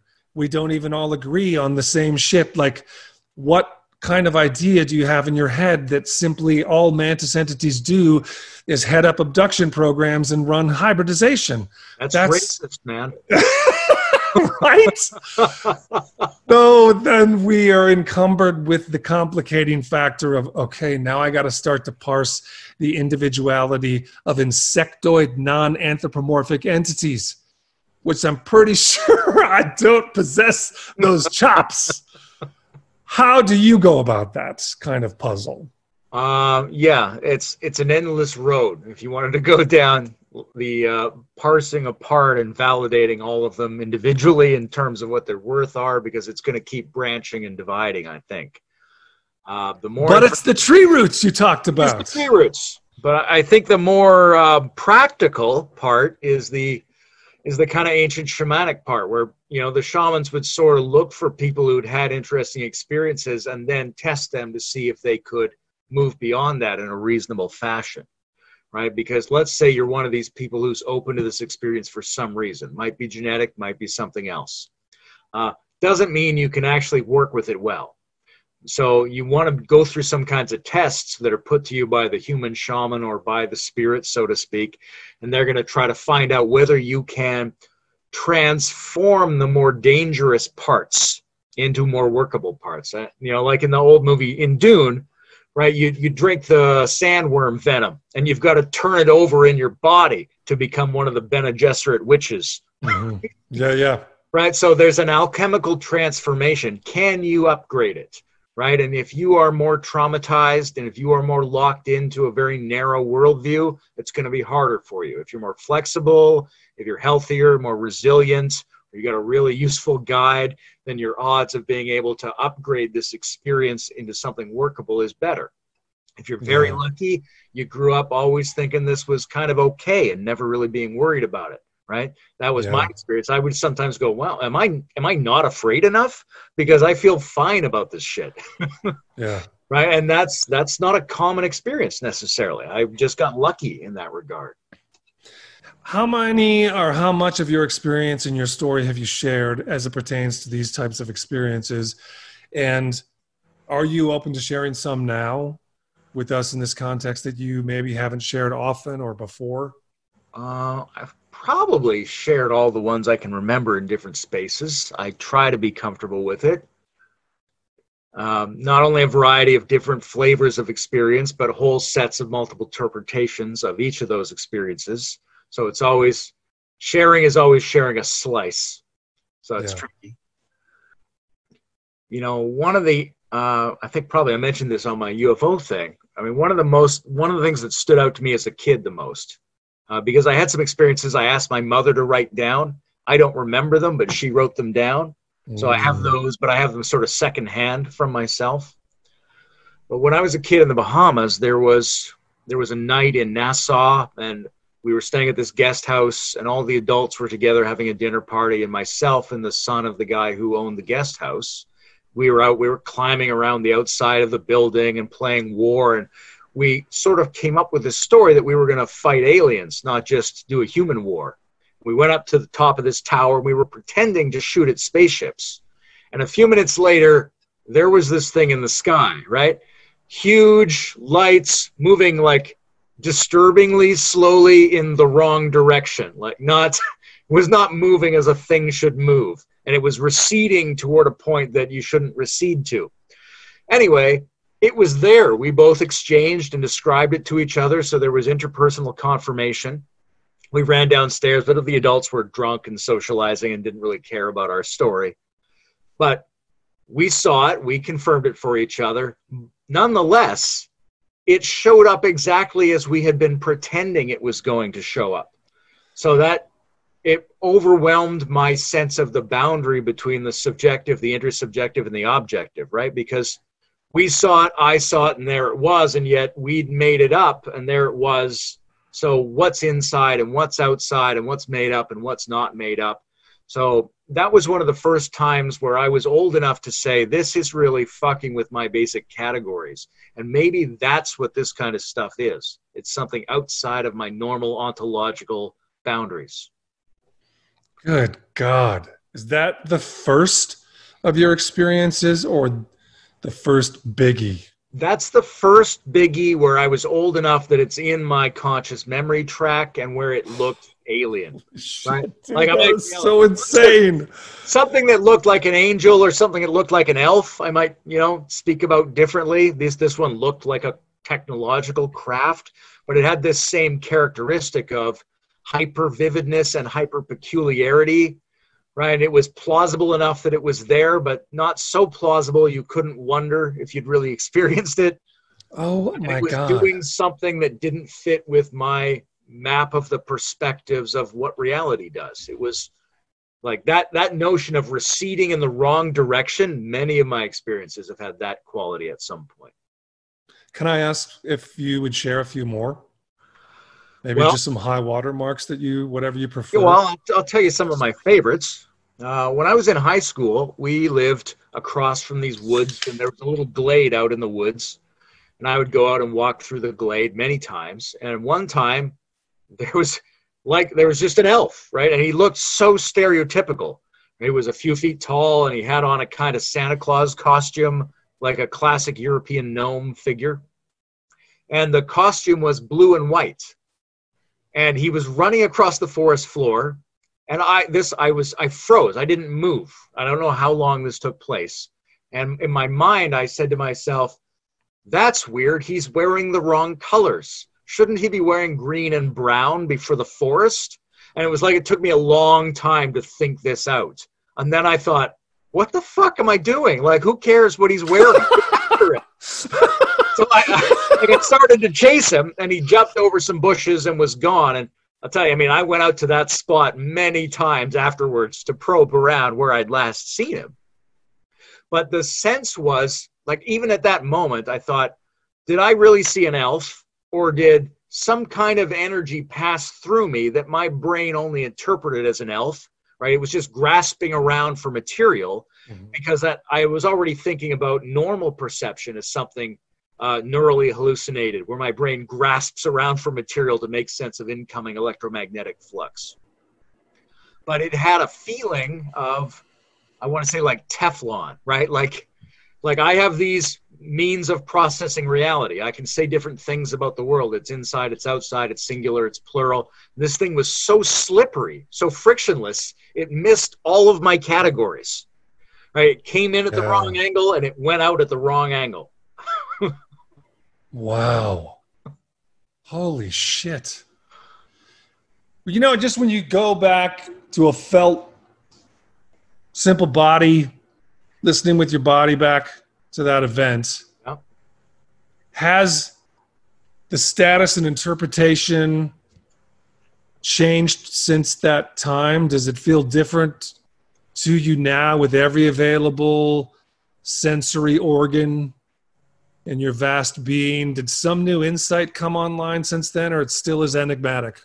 It's still enigmatic, and I think being enigmatic might be part of its nature, at least relative to us. I think the flavor now in memory is the same as the flavor at the time, but the range of the interpretations that I would apply is different. Like, for example, at the time, I was very open to the notions of higher dimensions, hyperspace. I figured that's, Jacques Vallée, which I probably read years earlier at the time because of Close Encounters of the Third Kind. Yeah. That this is some kind of hyperdimensional phenomenon manifesting as ancient archetypes or contemporary UFO experiences or elves or aliens or whatever. Yeah. And it's coming from an outside of my reality. And because it comes from outside of reality, it crosses my basic reality binaries, and it's always going to feel like a question mark and an exclamation mark combined. Yeah. So I thought that flavor, that sense that, like with UFO stuff, you find enough evidence to think, yeah, it definitely happened, but never enough to like conclusively prove it happened. There's always this wiggle room. And I thought maybe that wiggle room is part and parcel of the experience because it's coming in from outside my reality bubble. So for years, that was one of my basic takes. And now, philosophically, I think I'm not able to imagine a space outside of my reality bubble, right? It's not philosophically possible for me to think of everything and then think about something outside of everything. Yeah. And I'm bullshitting myself when I do that. I have to think of all of it as being on the inside of the same system. Yeah. I don't get the opportunity to imagine all of it and then something else. So I've removed some of my interpretive options in an attempt to be more rationally rigorous about it over time. And I also have developed a few alternate possibility interpretations, which intrigue me, but they're not. What are they? Can you share a bit about those? Well, I like this thing I call the pranic nanoswarm. So here's how it goes. Normal electricity in the sky does weird things, right? Sheets, bolts, can turn into a ball and attack sailors' vessels, has luminous properties. It manifests temporarily in the sky and it affects human beings and objects. That's normal electricity. So if we take the one assumption that the ancients made, which is there's an additional lifelike energy associated with air, right, that we might call prana, this phenomenon would be an atmospheric subtle energy. And why would it not do the same kinds of odd things that regular electricity does in the atmosphere, which is periodically concentrate in certain ways that produce effects on humans, objects, that produce luminosity, that disturb us at a cellular level, right? And these things could know things about us. If oxygen with pranic correlates constantly moves in and out of all brains, it could pick up patterns from those brains. So you've got this sort of etheric atmospheric electricity capable of imprinting to some degree on the patterns of biological phenomenon that it moves through, including us. So it's got the information patterns, and sometimes it swarms, and the swarm behavior exhibits properties not normally exhibited by the general profusion of these pranic motes in the atmosphere. The swarm behavior might output luminosity, might output perceptual phenomenon to human beings that resemble things that humans have perceived before. It might output noises. It might output disturbances to neurological systems. Right? It might scramble the electric fields you're using to perceive or remember phenomenon or to operate your body. So this is and that different people would perceive it in different ways, and that if it happened at different electrical frequencies, it might have different moods, some of those being malevolent, some being benevolent, so to speak. Because what we don't know is what the real range of the phenomenon are. Many people today explicitly feel like or have been told by entities that these are interstellar, intergalactic, whatever. But if we look at the actual phenomenology, we don't see people having these experiences yet anyway, outside of the general envelope of the planet Earth. So it could easily be an effect of the subtle energy field of the biosphere, because 99.9% of all the encounters have occurred within the biological atmosphere of this planet, as far as we can tell, right? If somebody went into deep space and a robot had the experience, that would invalidate my theory. But what I like about it is you can kind of work from one assumption that maybe prana is real. And if you follow it down and go, hey, like every other energy, it's quantized. Like every other phenomenon, it could swarm. The swarm might have emergent effects. So you could hypothetically say it's all described by one assumption. Wow. I like that. And what I mostly like about it is it challenges the normal interpretations, because angels, ghosts, future travelers, hallucination, lies, hoaxes, those are all too clumsy for me. None of them are quite right. And I want people to reach for more interesting options. I want them to try to describe more with less in whatever creative way that they can. That's pretty amazing. First of all, I've never heard that before. I've never heard of that idea. It actually is also not exclusive with any of those other. It could be that ghosts are real, and that's not an issue with what you just described. What also came to mind immediately was missing 411. Do you feel like that pranic swarming could have volition and intention, an objective it wanted to achieve? Could it possibly comport with missing 411? Yeah, so here's what I would say is the qualities that we associate with living things would be sort of microscopically distributed among the motes of livingness energy, right? If we took that hypothesis to be correct. If you had a swarm of livingnesses, then they would exert more qualities associated with more complex forms of life, so that they could have quasi-sentience, quasi-intentionality, things like that, which they seem to do because people encounter these phenomena and yet there's an ambiguity about it, right? You see something, you have a one-to-one experience, you encounter an intelligence, you encounter an agency, absolutely. But at the same time, the edges are fuzzy, right? So I would say quasi-agency, quasi-intelligence, because I just don't want to limit it. Now, maybe it absolutely is a concrete fundamental intelligence of some kind. Maybe it isn't, but there's a gradient there. And so the pranic nanoswarm hypothesis would allow them to move along the gradient depending on how intense the swarm was. The more dense the swarm, the more they would exhibit qualities associated with living organisms. There's another element of what you just related that is really fascinating to contemplate in the context of missing 411, and that's all the weather events. So a pranic swarm, and again, I'm not a climatologist, but tell me how this feels. A pranic swarm could actually potentially account for the bizarre high strangeness of these consistent weather events that show up on the front and the back of the kid or person going missing. So we're dealing with these profile points. For listeners who are not familiar, I'm sure most people are. I apologize, there's a skateboard outside my house. I will send my Doberman into the street shortly. It will be resolved. Worry not. The profile points, for anyone who's not familiar with missing 411, just Google David Pilatus missing 411. You can watch a few hours or 10 hours or whatever of interviews and whatever. You'll get a great sense of it. So I'm not going to go into a definition and description of what this full phenomena is, because actually I think probably most listeners are acquainted with it. But we're not just dealing with the high strangeness of how does a 5-year-old boy traverse 13 miles of wilderness in a 30-hour period across the roughest terrain. Why are their clothes found years later neatly folded, 13,000 feet in elevation, but they haven't aged at all? There's just a shitload of these weird profile points that plant these events clearly in a different category or zone than a normal missing person case. And David Pilatus goes to great lengths to make those discriminations. One of them is not every time, but very often when search and rescue begins their search dogs can pick up no scent. It's one of the big profile points. There's no scent.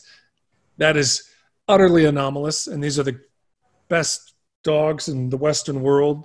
And if you do a little bit of looking into dogs' sense of smell, which I've done just because I love my dog, and it's a whole fascinating reality. Talk about ontology. Dogs are living in a different, they're listening to and reading stories that we just don't even know exist all the time. But so dogs can't pick up a smell. And then the weather event.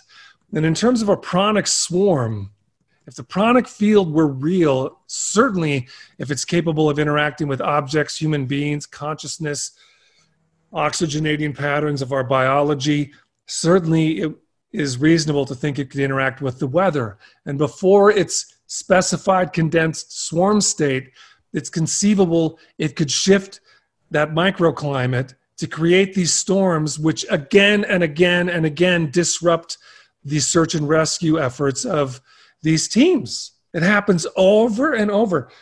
How does that feel to you intuitively as an idea? Well, the connection to the weather feels very connected to what I'm saying. I think of two things. One is when I lived in Belize, we lived out on the islands for a while, and one night there was a huge hurricane, and I was excited. We went out on the dock and we lay there and sort of got to look up into the vault of the storm, and it felt absolutely like every contact experience I've had. And so that after that night, I thought, why on earth would a weather pattern feel the same to me as contact experiences? That's peculiar. And then later I read McKenna's story about being in the Amazon, right? And while they were trying to do their very interesting psychedelic resonant effects on his brain's neural DNA, they went out and they saw clouds. And they watched the clouds for a long time, and the clouds eventually formed into what looked like a spacecraft, which looked exactly like a spacecraft they'd seen a photo of when they were kids, but which they later found out was a hoax. So all the basic reality factors are canceled there, but there was an indistinction between a weather pattern and the phenomenon, which I think really plays into this idea that it could be atmospheric prana operating in different ways that are, like who knows the complexity with which atmospheric prana could behave. There's no reason to think, but when you watch cymatic patterns, if you put like water or sand on top of a speaker, change the frequency, and it makes these different geometric patterns, those sorts of seemingly super meaningful human phenomenon can be created by natural phenomenon under the right frequency conditions. Yeah.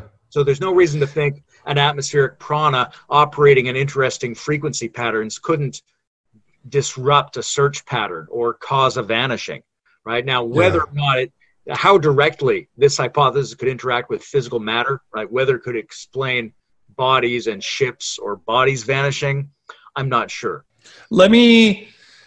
Indulge me the pleasure of taking this one step too far. All right. Would it be conceivable or palatable in terms of pranic swarming if that is real and is the case, totally extent factor interacting with the items and properties you just related? Might that be conscripted also by an ontologically distinct intelligence? To use my biases, might a mantis entity understand pranic swarming and be able to conscript it for its purposes?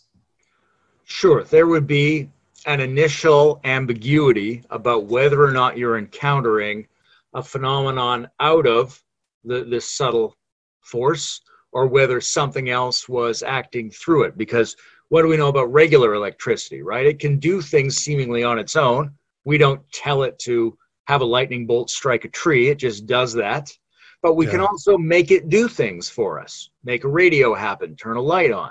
Yeah. So there's no limitation on the pranic swarm hypothesis, which says that there couldn't be entities or forces or intelligences making use of that phenomenon. And in fact, jinn, if it interacts with biology and neurobiology, then you would think that to some degree every organism is making use of it in some way. All the organisms we know and some of the organisms we don't know. Totally fascinating. Are you up for sharing any more of your experiences? Because I'm like fucking full on in listener mode. Like I could listen to these all the live long day. One of the things, here's a really interesting one. Actually, I was on this island, Pender Island in British Columbia. And I'd gone over to this guy's house, and we had a party that night. At the end of the party, later in the night, we decided to all go walk down the beach. And there was off in the distance. Now, this is from my memory. I haven't checked with any of them since, but we seemed to be talking about it at the time. What I saw down the beach was like, if you can imagine a small Christmas tree with Christmas lights on it, but no Christmas tree, like just sort of a cone of different colored lights. It was down the beach. It was so strange, and it gave me that Christmas morning feeling. And I closer, right? And so I ran toward it down the beach, and I didn't get any closer. Right? So I don't know how long this went on for. I feel like I ran a long time and never got any closer. And so what I end up with is just a real strong impression of this luminous, magical feeling structure of multicolors with some kind of geometric form. And it doesn't change no matter how physically close I get to it. It's like running toward the horizon. That was a really interesting one. That's one I kind of have no theory about, except to say that, well, here's another interesting feature. You know, like McKenna, for example, and a number of those guys associate the DMT or other tryptamine molecules with the brain's capacity to access some of these perceptual frequencies. So, and we also have DMT endogenously in our brain. So we have a DMT spike in our neurochemistry every night. And if you wake up from a dream in which the DMT was spiking, it might have a different flavor, a flavor similar to smoking DMT or having an ayahuasca experience where the colors are a little bit more vivid, the forms are a little more archaic, so to speak. Anyway, when I was in my maybe late teens, early 20s, I would have a repeated dream, which had the kind of vividness I associate with DMT experiences. And in this dream, I would wake up, it was dark, I would go outside, and somehow it was my birthday. But then I noticed it was also Christmas morning. And then I also realized from some information about the world that the second coming of Jesus was also happening, and that aliens had just landed, and it was publicly known. Right? And it was as if all these phenomena were versions of the same feeling quality. And they all had this sense of like Christmas morning times 1,000. Where the quality was so magically intense that all your normal assumptions about reality were suspended. Right? And then the dream would go on, and I became Jesus and floated up the magic tree. All these interesting things happened. But the main thing I took away from this recurrent series of dreams was the convergent flavor of these different interpretations, that the second coming, Christmas, your birthday, that there's a kind of experience, a magical higher integration of all your possible experience at which this other set of perceptions becomes possible. Wow. Some of my waking state experiences definitely had that flavor, and I'm not sure which causes, does the experience cause the wonderment, or does the wonderment key you into that perceptual frequency? Or do they tetra arise? And yeah, two versions of the same thing. Yeah. That's fucking fascinating. To what... Have you had a saturation point where... How should I put this? To what degree do you retain any craving for more novel experiences? Or has that been sated and your interests are now off in a different direction? We're discussing a particular subspecies of novel experience that used to drive me crazy. Ever since I was a kid, I had a real hard-on for this kind of experience. Right? I would try to flash Morse code messages to the sky with a flashlight when I was a kid. Yeah. I wanted it. And I don't know if that's because I remembered it from a place earlier in my life, or whether I just heard about it and it sounded very me, but I was ready. And when I had the experiences, none of them quelled the thirst. Yeah. Right? The thirst took the form of, I want more experiences and I want more interpretations of these experiences. I need to know.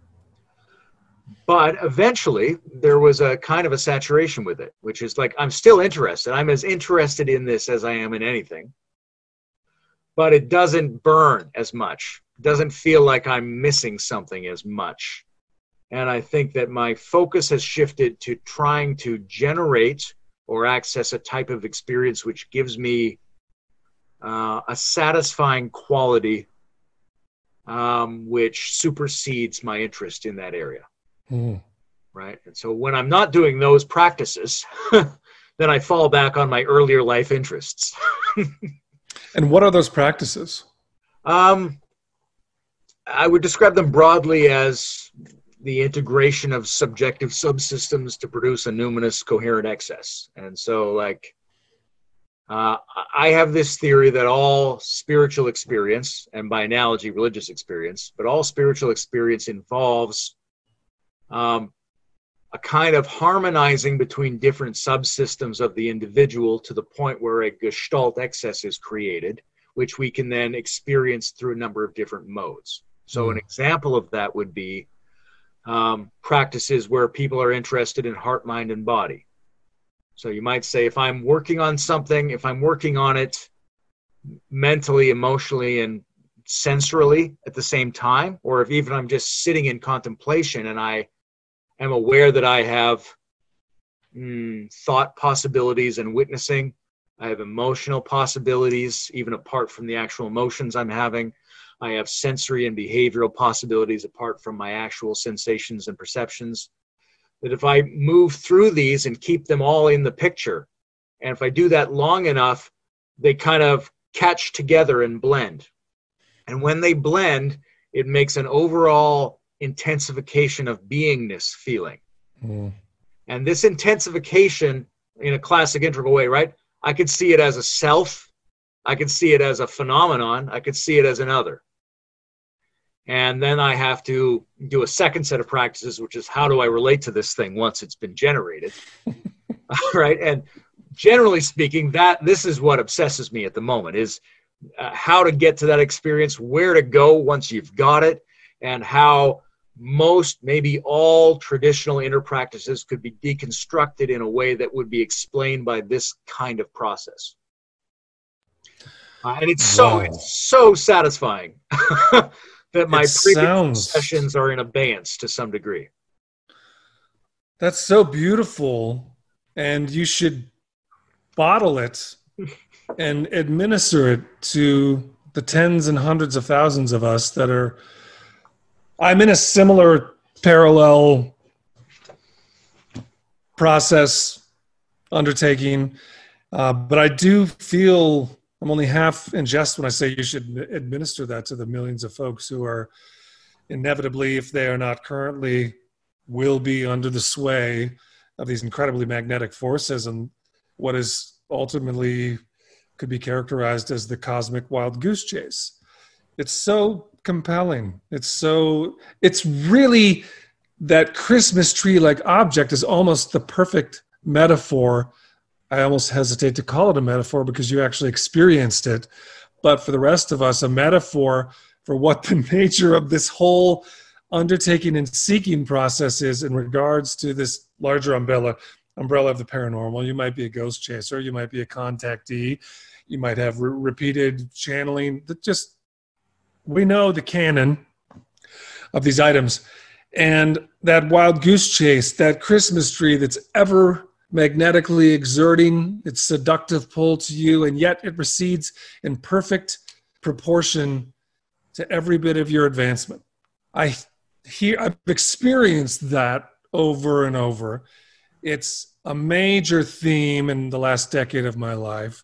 It's brought me to a place somewhat akin to what you're relating, which is the understanding that my passion and interest, and more importantly, the degree to which I think these are relevant and profound issues for humanity and will continue to be for centuries. I do think there's something about our human experience here that we're going to have to grow into, and that these riddles and puzzles are not going to deteriorate and evanesce as we move forward in the coming centuries. So I think that is a factor. And knowing that there's folks such as yourself that are so deeply engaged and in such intelligent and creative ways, birthing and bringing to bear new methodologies and new methodological pluralisms within their own life experience, that I think is the great hope. That's where we're going to find some modicum of progress, if possible, in the coming centuries. I still think that's why we're having these conversations. That's why I'm doing Aliens and Artists. That's why our integral tribe, the microcosm of our little integral tribe that's getting into the ring with this in this way, we'll continue to do that. And hopefully our little embassy will grow in that regard. And I think that's got to be done. And I also feel that Integral delayed it a little while. And I wish that it hadn't perhaps, but it's pointless to lament that. So there's that side of it.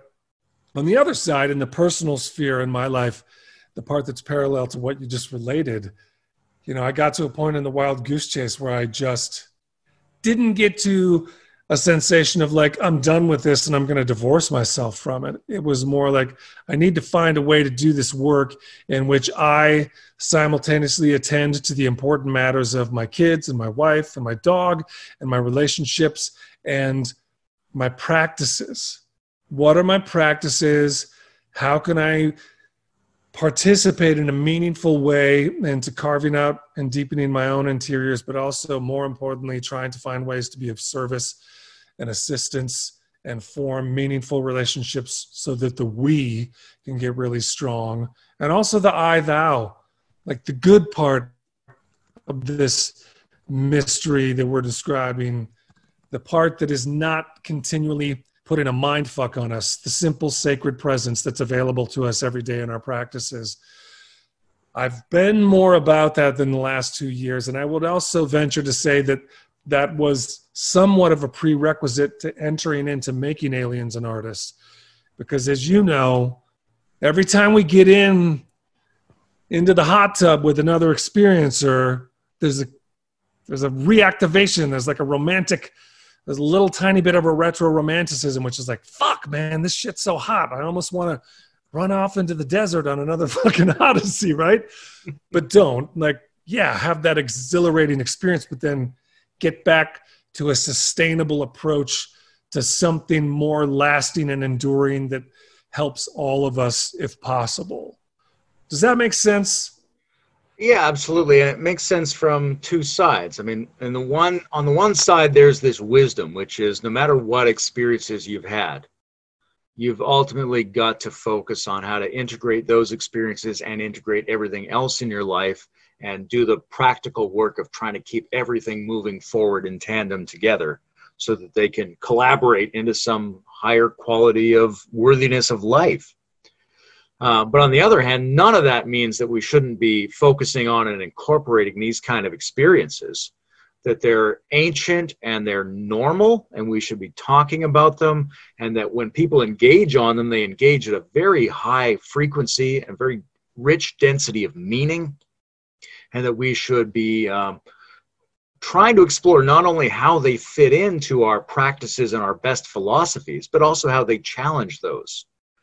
I think there's a new and ancient religiosity here, and how it pertains to, say, an integral map is very interesting. I've used the metaphor of, you put your 4 quadrants on your lines and your states all on a carpet, and there's a mouse under the carpet running around, and he doesn't care which quadrant he's in. The bump just moves around, right? So there's that. There's a sense in which there's something indifferent to our categories. But there's also a sense of the convergence of our categories, right? If you imagine the 4 quadrants as the base of a pyramid, or the 4 states as the base of a pyramid, there's a convergence that's possible. Yeah. And that convergence is, on the one hand, us trying to bring all the things in our actual life together in a workable way. And on the other hand, it's what we're shown by what seems to be entities who are better at the convergence than we are. Yeah. McKenna spoke about the hyperdimensional object at the end of time. And whether that's at the end of time or whether it's facing us somehow in every moment. And what we have to do in each moment is bring together everything in this sort of the sense of the integrative spiritual practice I was talking about. Try to get that sense of amplified being by bringing more things together. They all seem to reflect each other. It all seems to be about the amplification of being through a convergence point. And our encounters with these entities present us with this convergence point, like my Christmas tree. You never get any closer to the horizon because perfect convergence is always the same distance away from you, but it's always saying the same thing, which is get to work bringing all of your things together somehow. That's really great. Get to work. It harkens back to my sole English message that I ever received from that mantis entity, which was, remember who you work for. Well, I don't. And so I want to, we put a sticky note on an item earlier. Yeah. And I want to ask you, do you still have time? Do you need to? No, we can keep going for a while. Okay. Maybe this can be part of our last phase of confab. We brought up hypnosis in regards to memory, the parts of memory which are available and quote unquote solid, those which are slippery, amorphous, and subject to change, evolution. And then to import that to the realm of contact, abduction. I am a certified transpersonal hypnotherapist. I initially undertook that certification because I wanted to know for myself whether I wanted to undergo hypnosis in order to investigate my own experiences. And as we do oftentimes with anxiety and fear, trepidation, or just the unknown, I did it by proxy. So instead of investigating directly my own experiences, I said, why don't I take a year and just look at hypnosis? And perhaps via the, what's the word I'm looking for when you have a proxy, you experience some voyeuristically. That's too pejorative because I was not treating these subjects voyeuristically, but just the idea of hypnosis as voyeurism, where I was like, I'll look at it in second person for a year, figure out if this is something I want to do.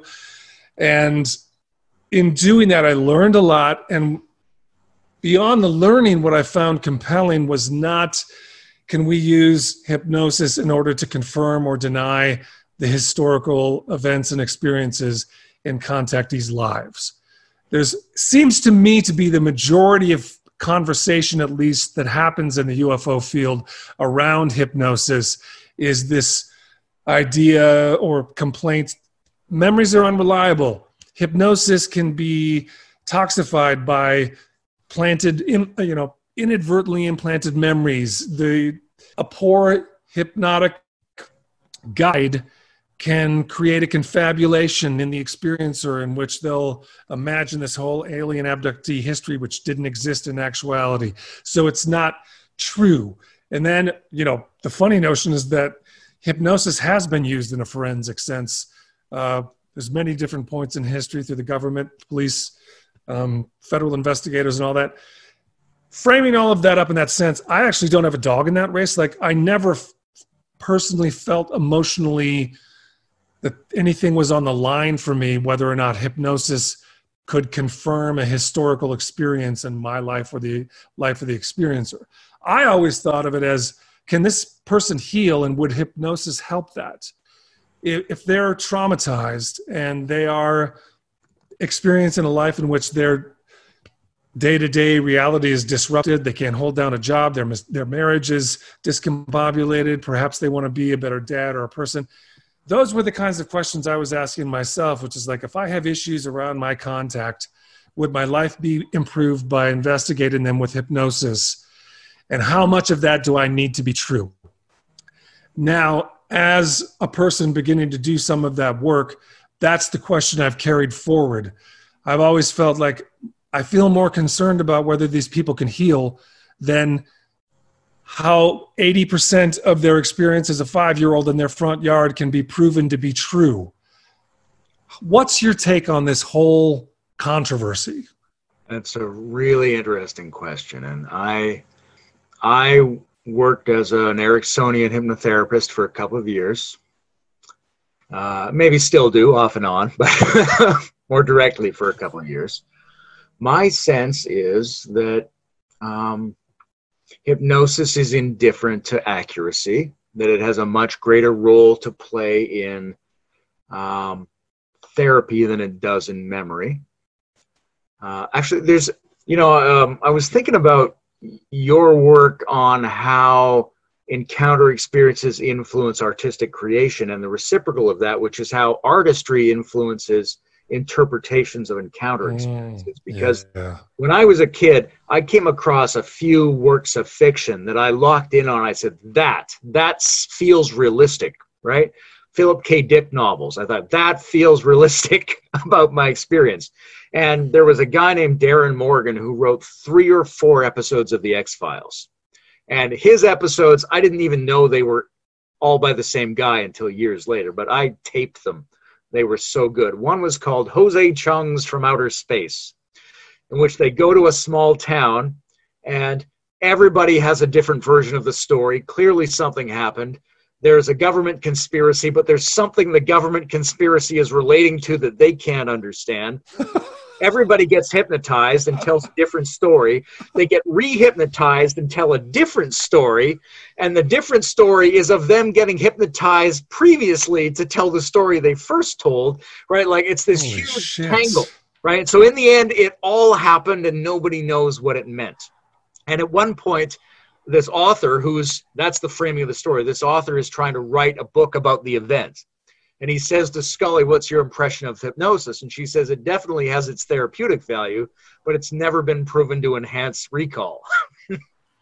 Yeah. And, that whole episode influenced me and reflected something I was already feeling in a lot of different ways. But that's my general sense is it can bring out some information that you haven't previously accessed consciously, but there's just no way to tell when it's doing that and when it's inventing patterns out of information.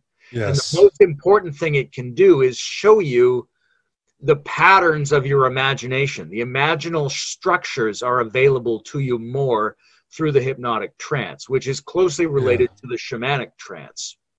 Yes. That I think a lot of what goes on is that we have a subconscious intelligence. And in the hypnotherapeutic trance, the subconscious and the unconscious are put on the same plane together. They can talk a little better. And your subconscious can help you out, help you focus, help you heal, help you recall things. And it's sort of indifferent to what really occurred in this lifetime. Yes. It might use some real data. It might make some shit up. It doesn't care about that. It cares about the way you feel and what you understand about yourself and how you can move forward. So I think it's much more useful than it is accurate, but it's very useful. That is such a great framing. That's virtually 100% in accordance with my own experience and intuition. And there's a couple of features in there that might be fun for us to tease open a bit more as well, which is I love and have such a celebration for the way that the subconscious is always 100% on the side of the healing of the whole self. So no one, to my knowledge, has encountered a subconscious which is attempting to subvert and undermine or damage the whole self, the spiritual locus or center of the self. You don't find, like typically, particularly in a hypnotic sense and working toward healing and integration, I just love the way that you can access the subconscious and it's just always there, always available in this particular type of endeavor, which is, hey, we have an issue, love to get your help on this. And then it pops forth with a host of new options, ideas, paths, modalities, just solutions that had not previously been available come to the fore. And there's always surprises in there. And I find that to be such a beautiful, fascinating aspect of creativity. And then beyond that, in working with contactees, thus far I'm finding these 2 lanes. Both lanes head to the same place, the same objective, which is healing bringing to bear resources previously not available towards a deeper, richer, more gratifying life full of love and health. That's the objective. Both of these lanes go there. One of them is content free, so the person may come in and say like, you know, I have these experiences, they're not explainable, but really the presenting issue is that my life is being disrupted by this, and what I'd like to have is a non-disrupted life with peace and happiness. Cool, that's our objective. And you go in, you do the work, and as you said, the historical accuracy, the details and specificity, undetermined, undeterminable. However, the healing that becomes available, great and effective. You get there in the end at that objective. Then there's this other lane where someone comes in with oftentimes a number, perhaps a lifetime of these mile marker posts where waking state conscious experiences are recalled, and they're not ambiguous. So for instance, you're being whatever age and seeing, you know, let's fight aliens, and then that craft shows up, but it's not just your imagination, it's you and a friend, and then you intersubjectively confirm, and that kind of complicated event, or like broad daylight waking event, entity encounter, no drugs, no history of any kind of hallucinations or psychopathology. So that being the entry point, those people tend to have more of an interest of like, how the fuck can I resolve this waking state memory with what I know as reality and what is delivered to me as consensus reality? They tend to have a stronger desire to want to confirm the veracity of those as legitimate events somehow. But I find that tucked under there, the real point is still, the general resolution is how do we get to a good life of peace and contentment? And coming back to what you and I described about the wild goose chase, if you're going to open one of those doors, you're going to see 5 doors, and those 5 doors are going to lead to 50. That's the wild goose chase part of it, right? Which is why I still find that the satisfying objective is, can we find healing and integration? But the more general part in the mix of this that I still wanted to get your take on is like, what is,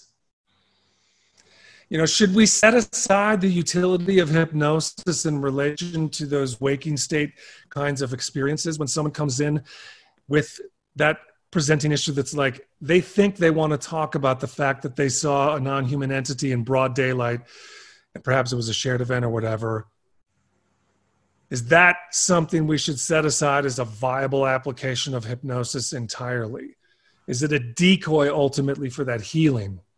I think in terms of dealing with that person, you don't have to set it aside, right? Like, you want to say, sure, okay, we're dealing with this, but we're going to frame it. We don't exactly know what's going to come out of this process. Maybe it's going to be access to some real memory phenomenon that fit in with this consciously, and maybe it's not.Maybe it's going to be something that's suggestive or subconscious. So I think with that person, you want to be able to emotionally relate to them in the way that saying this process could very well work with exactly what you're talking about, with the kind of solidity of conscious narrative memory that you're hoping for. Right now, there's no reason to exclude that form of relationship, but we don't know what the process is going to bring forward. If it brings forward something that's healing, that would only be healing to that person if that person agrees to it, and that person will only agree to it if they understand it's potentially possible that this is going to bring forward real memories. And it is possible this is going to bring forward real memories. It can be used to bring forward memories, but we just don't know when it's doing that and when it isn't. Yes, exactly. So I think there's a way of validating that kind of a person and using hypnotherapy to heal them in a way that could easily do what they want, but from our point of view, doesn't have to do what they want. The cognition is really interesting. There's an interesting, the way Wilber phrases it, which is that the cognitive line always precedes the other lines, because you can't have an emotional response or an aesthetic response or a moral response to something whose reality you can't acknowledge. That's fantastic. It's a really good piece of philosophical logic. But it's a little bit ambiguous what cognition means, right? For some people, it's the intellectual, conscious, waking state recognition of a pattern. And for other people, it's our ability to work with some kind of pattern, whether we're able to phrase it to ourselves or not. And I think that the subconscious should be conceived as the main locus of integral development, with the conscious mind, the conscious self-recognition and self-articulation of patterns as a sort of secretary or adjunct to that process. Yes, completely. And, there's Steve Martin has a great autobiography called Born Standing Up. Yep. And he was the first stand-up comedian to sell out stadiums. And he kind of had he was smoking pot, and it was the 60s, and he got this sort of green meme turn on about how you could take comedy beyond the normal joke. And he decided he was going to just do setup and setup and setup, and people would laugh whenever they laughed. He wasn't going to do punchlines anymore. Build the tension, and you laugh when you laugh. And that's my take on hypnotherapy as well. Because, I mean, some people come to hypnotherapy and they want help with, I want to quit smoking. And you can go through a process that makes the ability to have a flow state about not smoking easier than the ability to have a flow state with smoking. Fair enough. But that, to me, that's not the exciting, sexy part about hypnotherapy. The exciting part is you bring up their subconscious and you hold them in a relationship to their subconscious, and you let it do whatever it does. Yeah. Because it knows better than they do what they need from hypnotherapy. And it knows better than you know. So you're going to put them in that state, whatever it takes for them to get in that state. And that state could well involve accurate factual information, but it doesn't have to, because it's themselves. It's the core of their values. If you can get them there, it will move them a step forward, no matter what is their interpretation of the phenomenon. So beautifully put, and I concord entirely. I've always thought, not always, but since taking up hypnotherapy as one of the praxis, I've experienced the subconscious as operating as that main cognition locus that you were relating. And I also agree with that framing totally, which is in some instances, it is meditation. That might be a more forward strength for an individual. But in others, and with a lot of artists, it doesn't look like that at all. It looks like some prismatic refracting of this source origin of light. And the subconscious seems to operate, to me, with the frontal structure on a need-to-know basis. So the subconscious has it all, can be in cahoots with the unconscious, and the frontal structure gets what it needs on a need-to-know basis. And sometimes it doesn't need to know much. It's like other times it might be bestowed with a great inheritance, and it might include factual past lives in Egypt, or who knows. Yes, I agree also entirely that it does appear and feel and seem to present factual information, but it has no preference. If the healing is going to be produced more fully and more readily by a totally imaginal geyser, that's what's going to be brought forward and what should be brought forward. And the authority of the subconscious is proven and validated again and again in that regard. I find this other funny tendril in this realm is, I'm sure that you spent a bunch of time just like knowing our common forms of curiosity and things you probably got into in your life. I'm guessing you got into Stevenson's research around near death and children recalling 20 cases suggested of reincarnation, and the whole maybe it's 50 years now at the University of Virginia, where his successor has now carried it on. Anyways, thousands of cases, veridical cases, where someone's born and under the age of 4, they begin to recount all of these details of a previous life, and this lifetime turns out to exist in a neighboring city, and they go there, and the way that this person had related dying turns out to be proved. They were shot in the head by so-and-so. That person's still alive. They go through this veridical process that's akin to some of the Tibetan way of confirming a reincarnation with a lama. They'll set aside the personal possessions, they pick them out. Anyways, thousands of cases like this. And I think the point being, if you take that plus near-death experience and there's a great host of literature available to us which puts forth a real set of compelling data. That's available to all of us. However, you can't comport any of that with what goes on in hypnosis and, for instance, past life experiences within the hypnotic container. As we have this funny companioning between a growing field of near death and past life that seems to get more and more into the territories of veridical, and there's a more robust population there. But here in hypnosis, someone having a past life experience, it continues to be the most important measure is, did that bring to bear something useful and healing for them in their present life? And I do think the fascinating feature, like my last question for this to you would be, just as the hypnotherapist, did you assign any more sense of legitimacy or probable historical accuracy when the emotional presentation was much, much stronger? Like the demarcation being orders of magnitude stronger, did that change your personal persuasion around whether it might not have had historical components?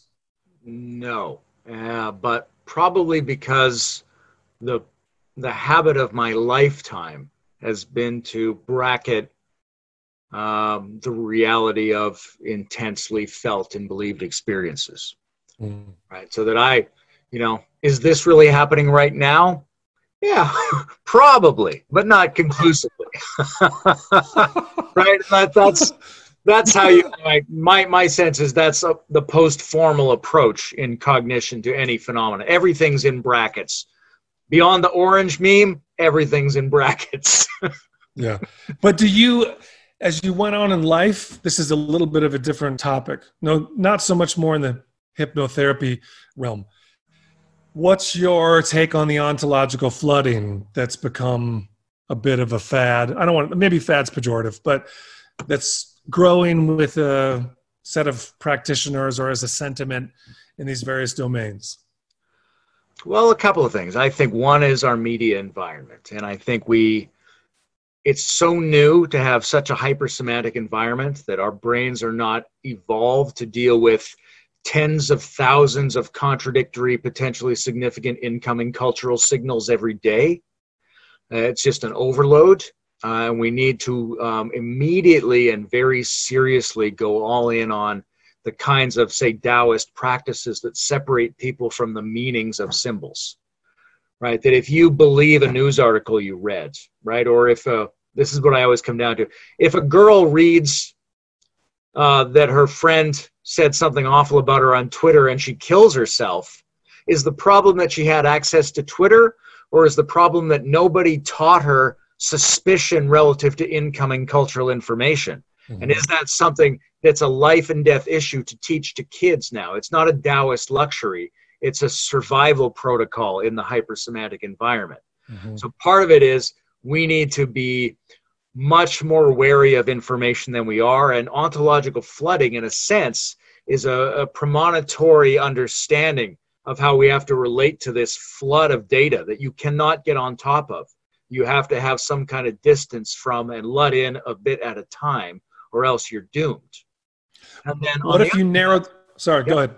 The other hand would be the kind of McKenna thing, which is I feel, and I don't have a good objective argument for this necessarily, but my feeling is things are getting weirder, and they're getting weirder faster and bigger, and that's going to keep happening. And that the encounter experience is one prominent form of a kind of collapse or transcendence of our basic ontological categories that is going to be coming faster and stronger as we move forward in time in a sort of accelerating fractal sense, and that this will be traumatic if we're not ready for it, and liberating if we are ready for it. That when you turn on the news every night, you should expect to go, what the fuck is happening? That's the new normal. It's not going to go, right? Even if we elect Joe Biden and COVID goes away, we're not going back to normal. Each step forward in this process is going to reiterate an encounter with an overwhelming sense of peculiarity that sort of puts all of our knowledge into question. And I think that we have to treat that as the new reality and adopt practices that make us capable of sustaining and transforming that. Because if we compare that to what we hope reality is, we're going to get traumatized and fucked up and stray off course completely.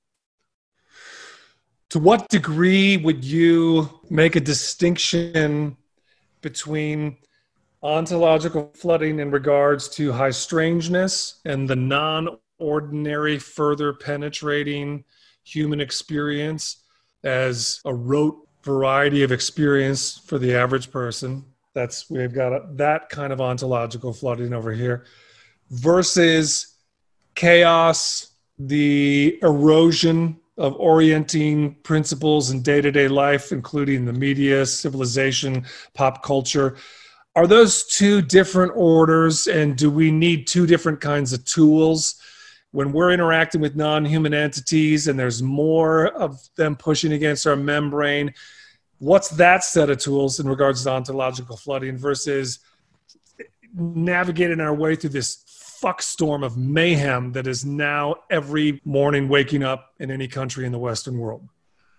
I don't know that they're fundamentally different. It might just be a difference in magnitude and recognition, right? Like there's the computational work of a guy like Stephen Wolfram. I don't know if you're familiar with his work, but he's got models which suggest that most possible computer algorithms, if left to run, go to infinite complexity, like the digits of pi. So that almost every simple process actually connects to an incalculable reality, and that this happens in every possible direction, and that the math that makes up reality is mostly utterly incomprehensible, that it would blow all of our circuits to comprehend it.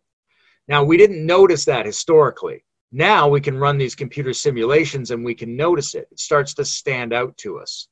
And I think there's a lot of background weirdness in everybody's life that we just didn't notice before. Because these computations, if we go complex nonlinear computations, run to the point of absolute weirdness, and that the society is building up by collective informational processes to some collective weirdness that we can't really process.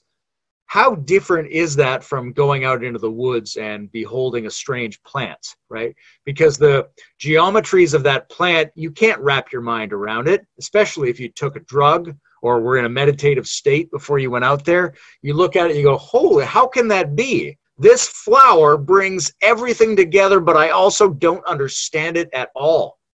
And through meditative methods, if we look more closely at banal everyday experience, and just the simple act of not knowing some ordinary thing in our lives, if you looked at that really microscopically, I think it would look like these huge forms of ontological flooding that we see. And that what we're doing is getting better at noticing that effect, and that it was there all along, implicit in everybody's experience, and pointed out periodically by mindfulness practitioners or shamans. And you think that that's a strength that's growing, or that, sometimes I wonder about if we have had an atrophy of some of our capacities in regards to the strange. When you think about strengths we had 12,000, 20,000 years ago, and the real golden age of certain shamanic periods, which I don't know if that's imagined in my head. Of course I don't know. I'm not there now. I'm living in this moment as myself. And so perhaps I'm completely inventing a notion that certain interior capacities to register this flooding that we're talking about in a flower or a tree or a dog. I completely agree with the sentiment. To really see any flower is absolutely that infinite conveyance. Do you feel that that's getting stronger now because there's more meditators and we're getting a more sophisticated set of practices? Or did we lose it at some point? Has there been an atrophy? Or are both true? I don't know.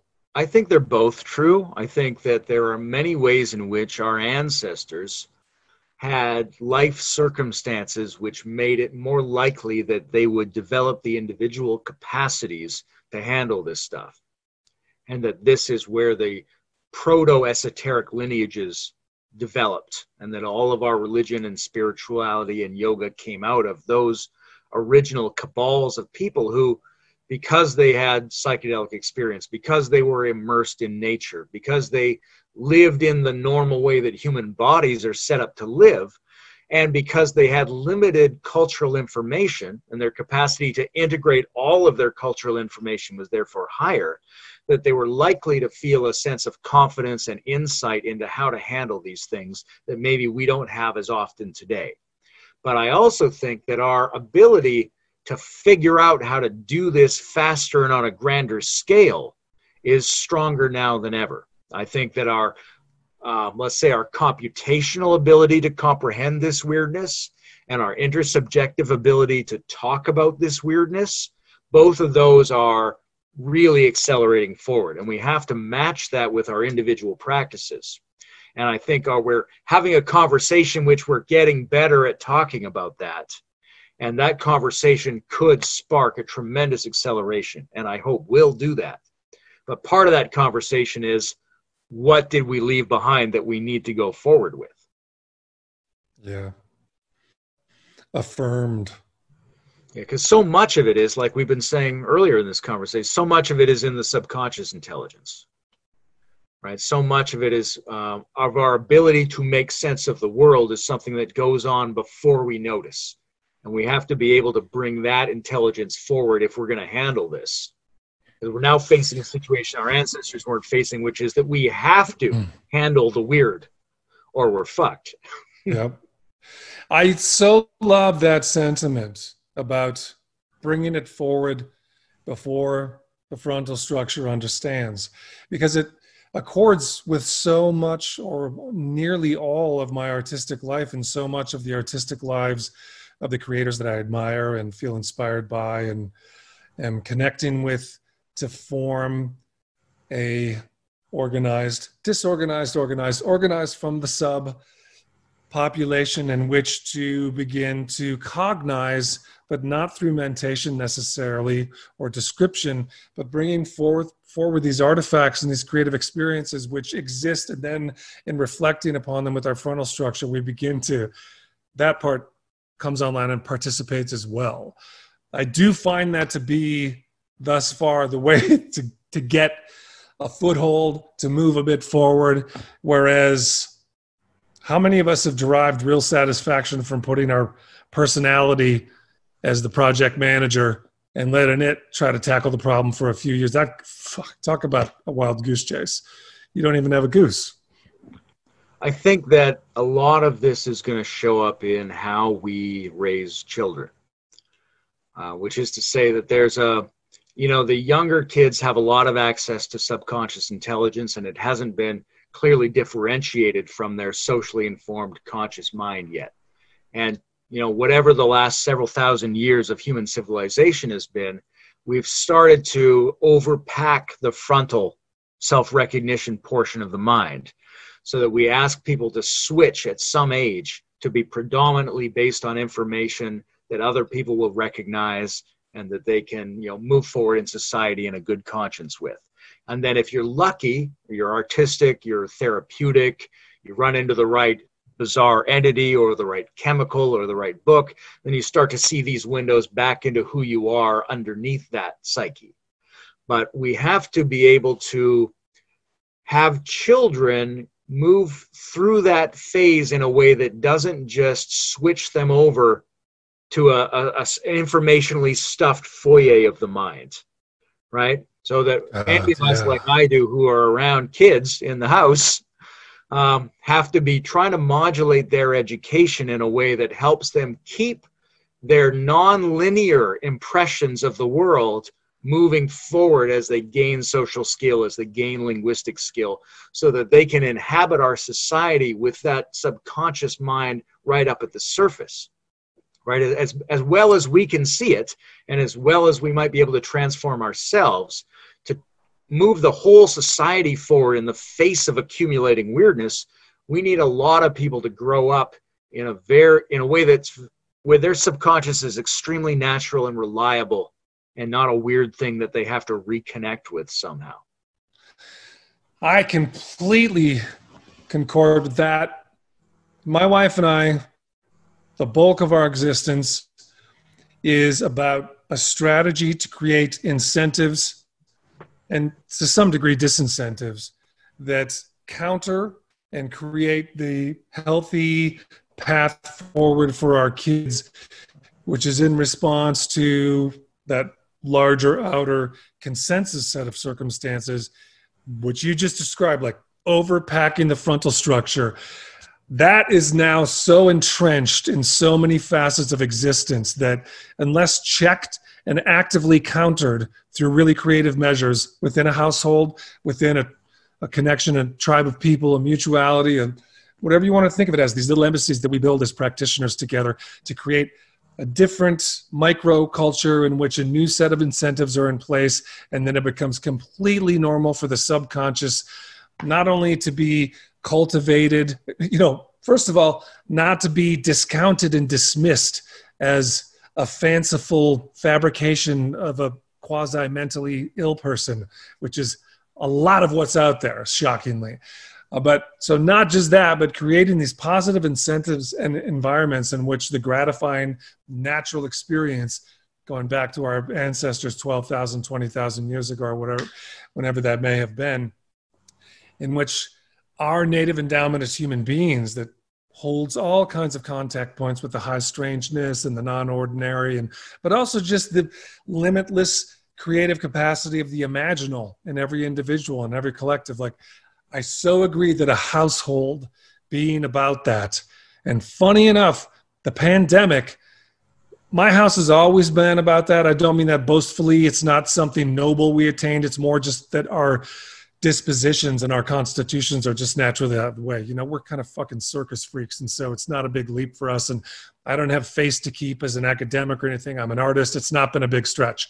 But funny enough, the pandemic and being quarantined for a year, we were able to put the pedal to the floor in this respect and just dive into shit like my 16-year-old daughter taking a year-long exo studies course with Sean S. Bjorn Hargens, getting vast tracts of time, undistracted, unperturbed, to cultivate a new body of artistic work that touches on all of these things that would never be admitted in any normal scholastic conventional matriculation. And so I second that with the most exuberant yes possible. And talking to you about it gives me a great sense of optimism. Do you have a great sense of optimism in that regard? I mean, maybe to put a button on this for us to conclude with, how are you feeling right now in terms of the future in this question? By temperament, I'm extremely optimistic about things. I try to temper that with a sober calculation of the dangers that we face. But generally, I feel like, if you ever read Nietzsche's first book, The Birth of Tragedy from the Spirit of Music, he describes the way that the golden age of Greece blossomed out of the tragic age of Greece. And we look at Socrates and Euripides and this wonderful flowering, but we don't look at the period before that gave rise to it. And in that before period, it was dominated by these really pessimistic or tragic themes, he thought, right? But people enjoyed them. They watched all these dramas, and people were taken out of prison to watch the great plays and then put back in imprisonment. And in the great plays, all the heroes die at the end. All the great Greek protagonists fail and are destroyed, right? But they enjoyed it, right? He would talk about it the way we talk about a horror movie. You don't go to a horror movie to really feel fear. If you felt fear, you'd run out of the theater. You're actually feeling a kind of enjoyment that you describe as fear. And in the tragedy and the pessimism, you actually feel a kind of optimism that you are kind of ironically happy to describe as fatalist. And so I'm a bit like that, where I feel like I'm very open to the idea that we're doomed. But I feel pretty good about it. In fact, I feel so good about it, I think maybe we're not doomed. That's a nice note of doubleness to end on.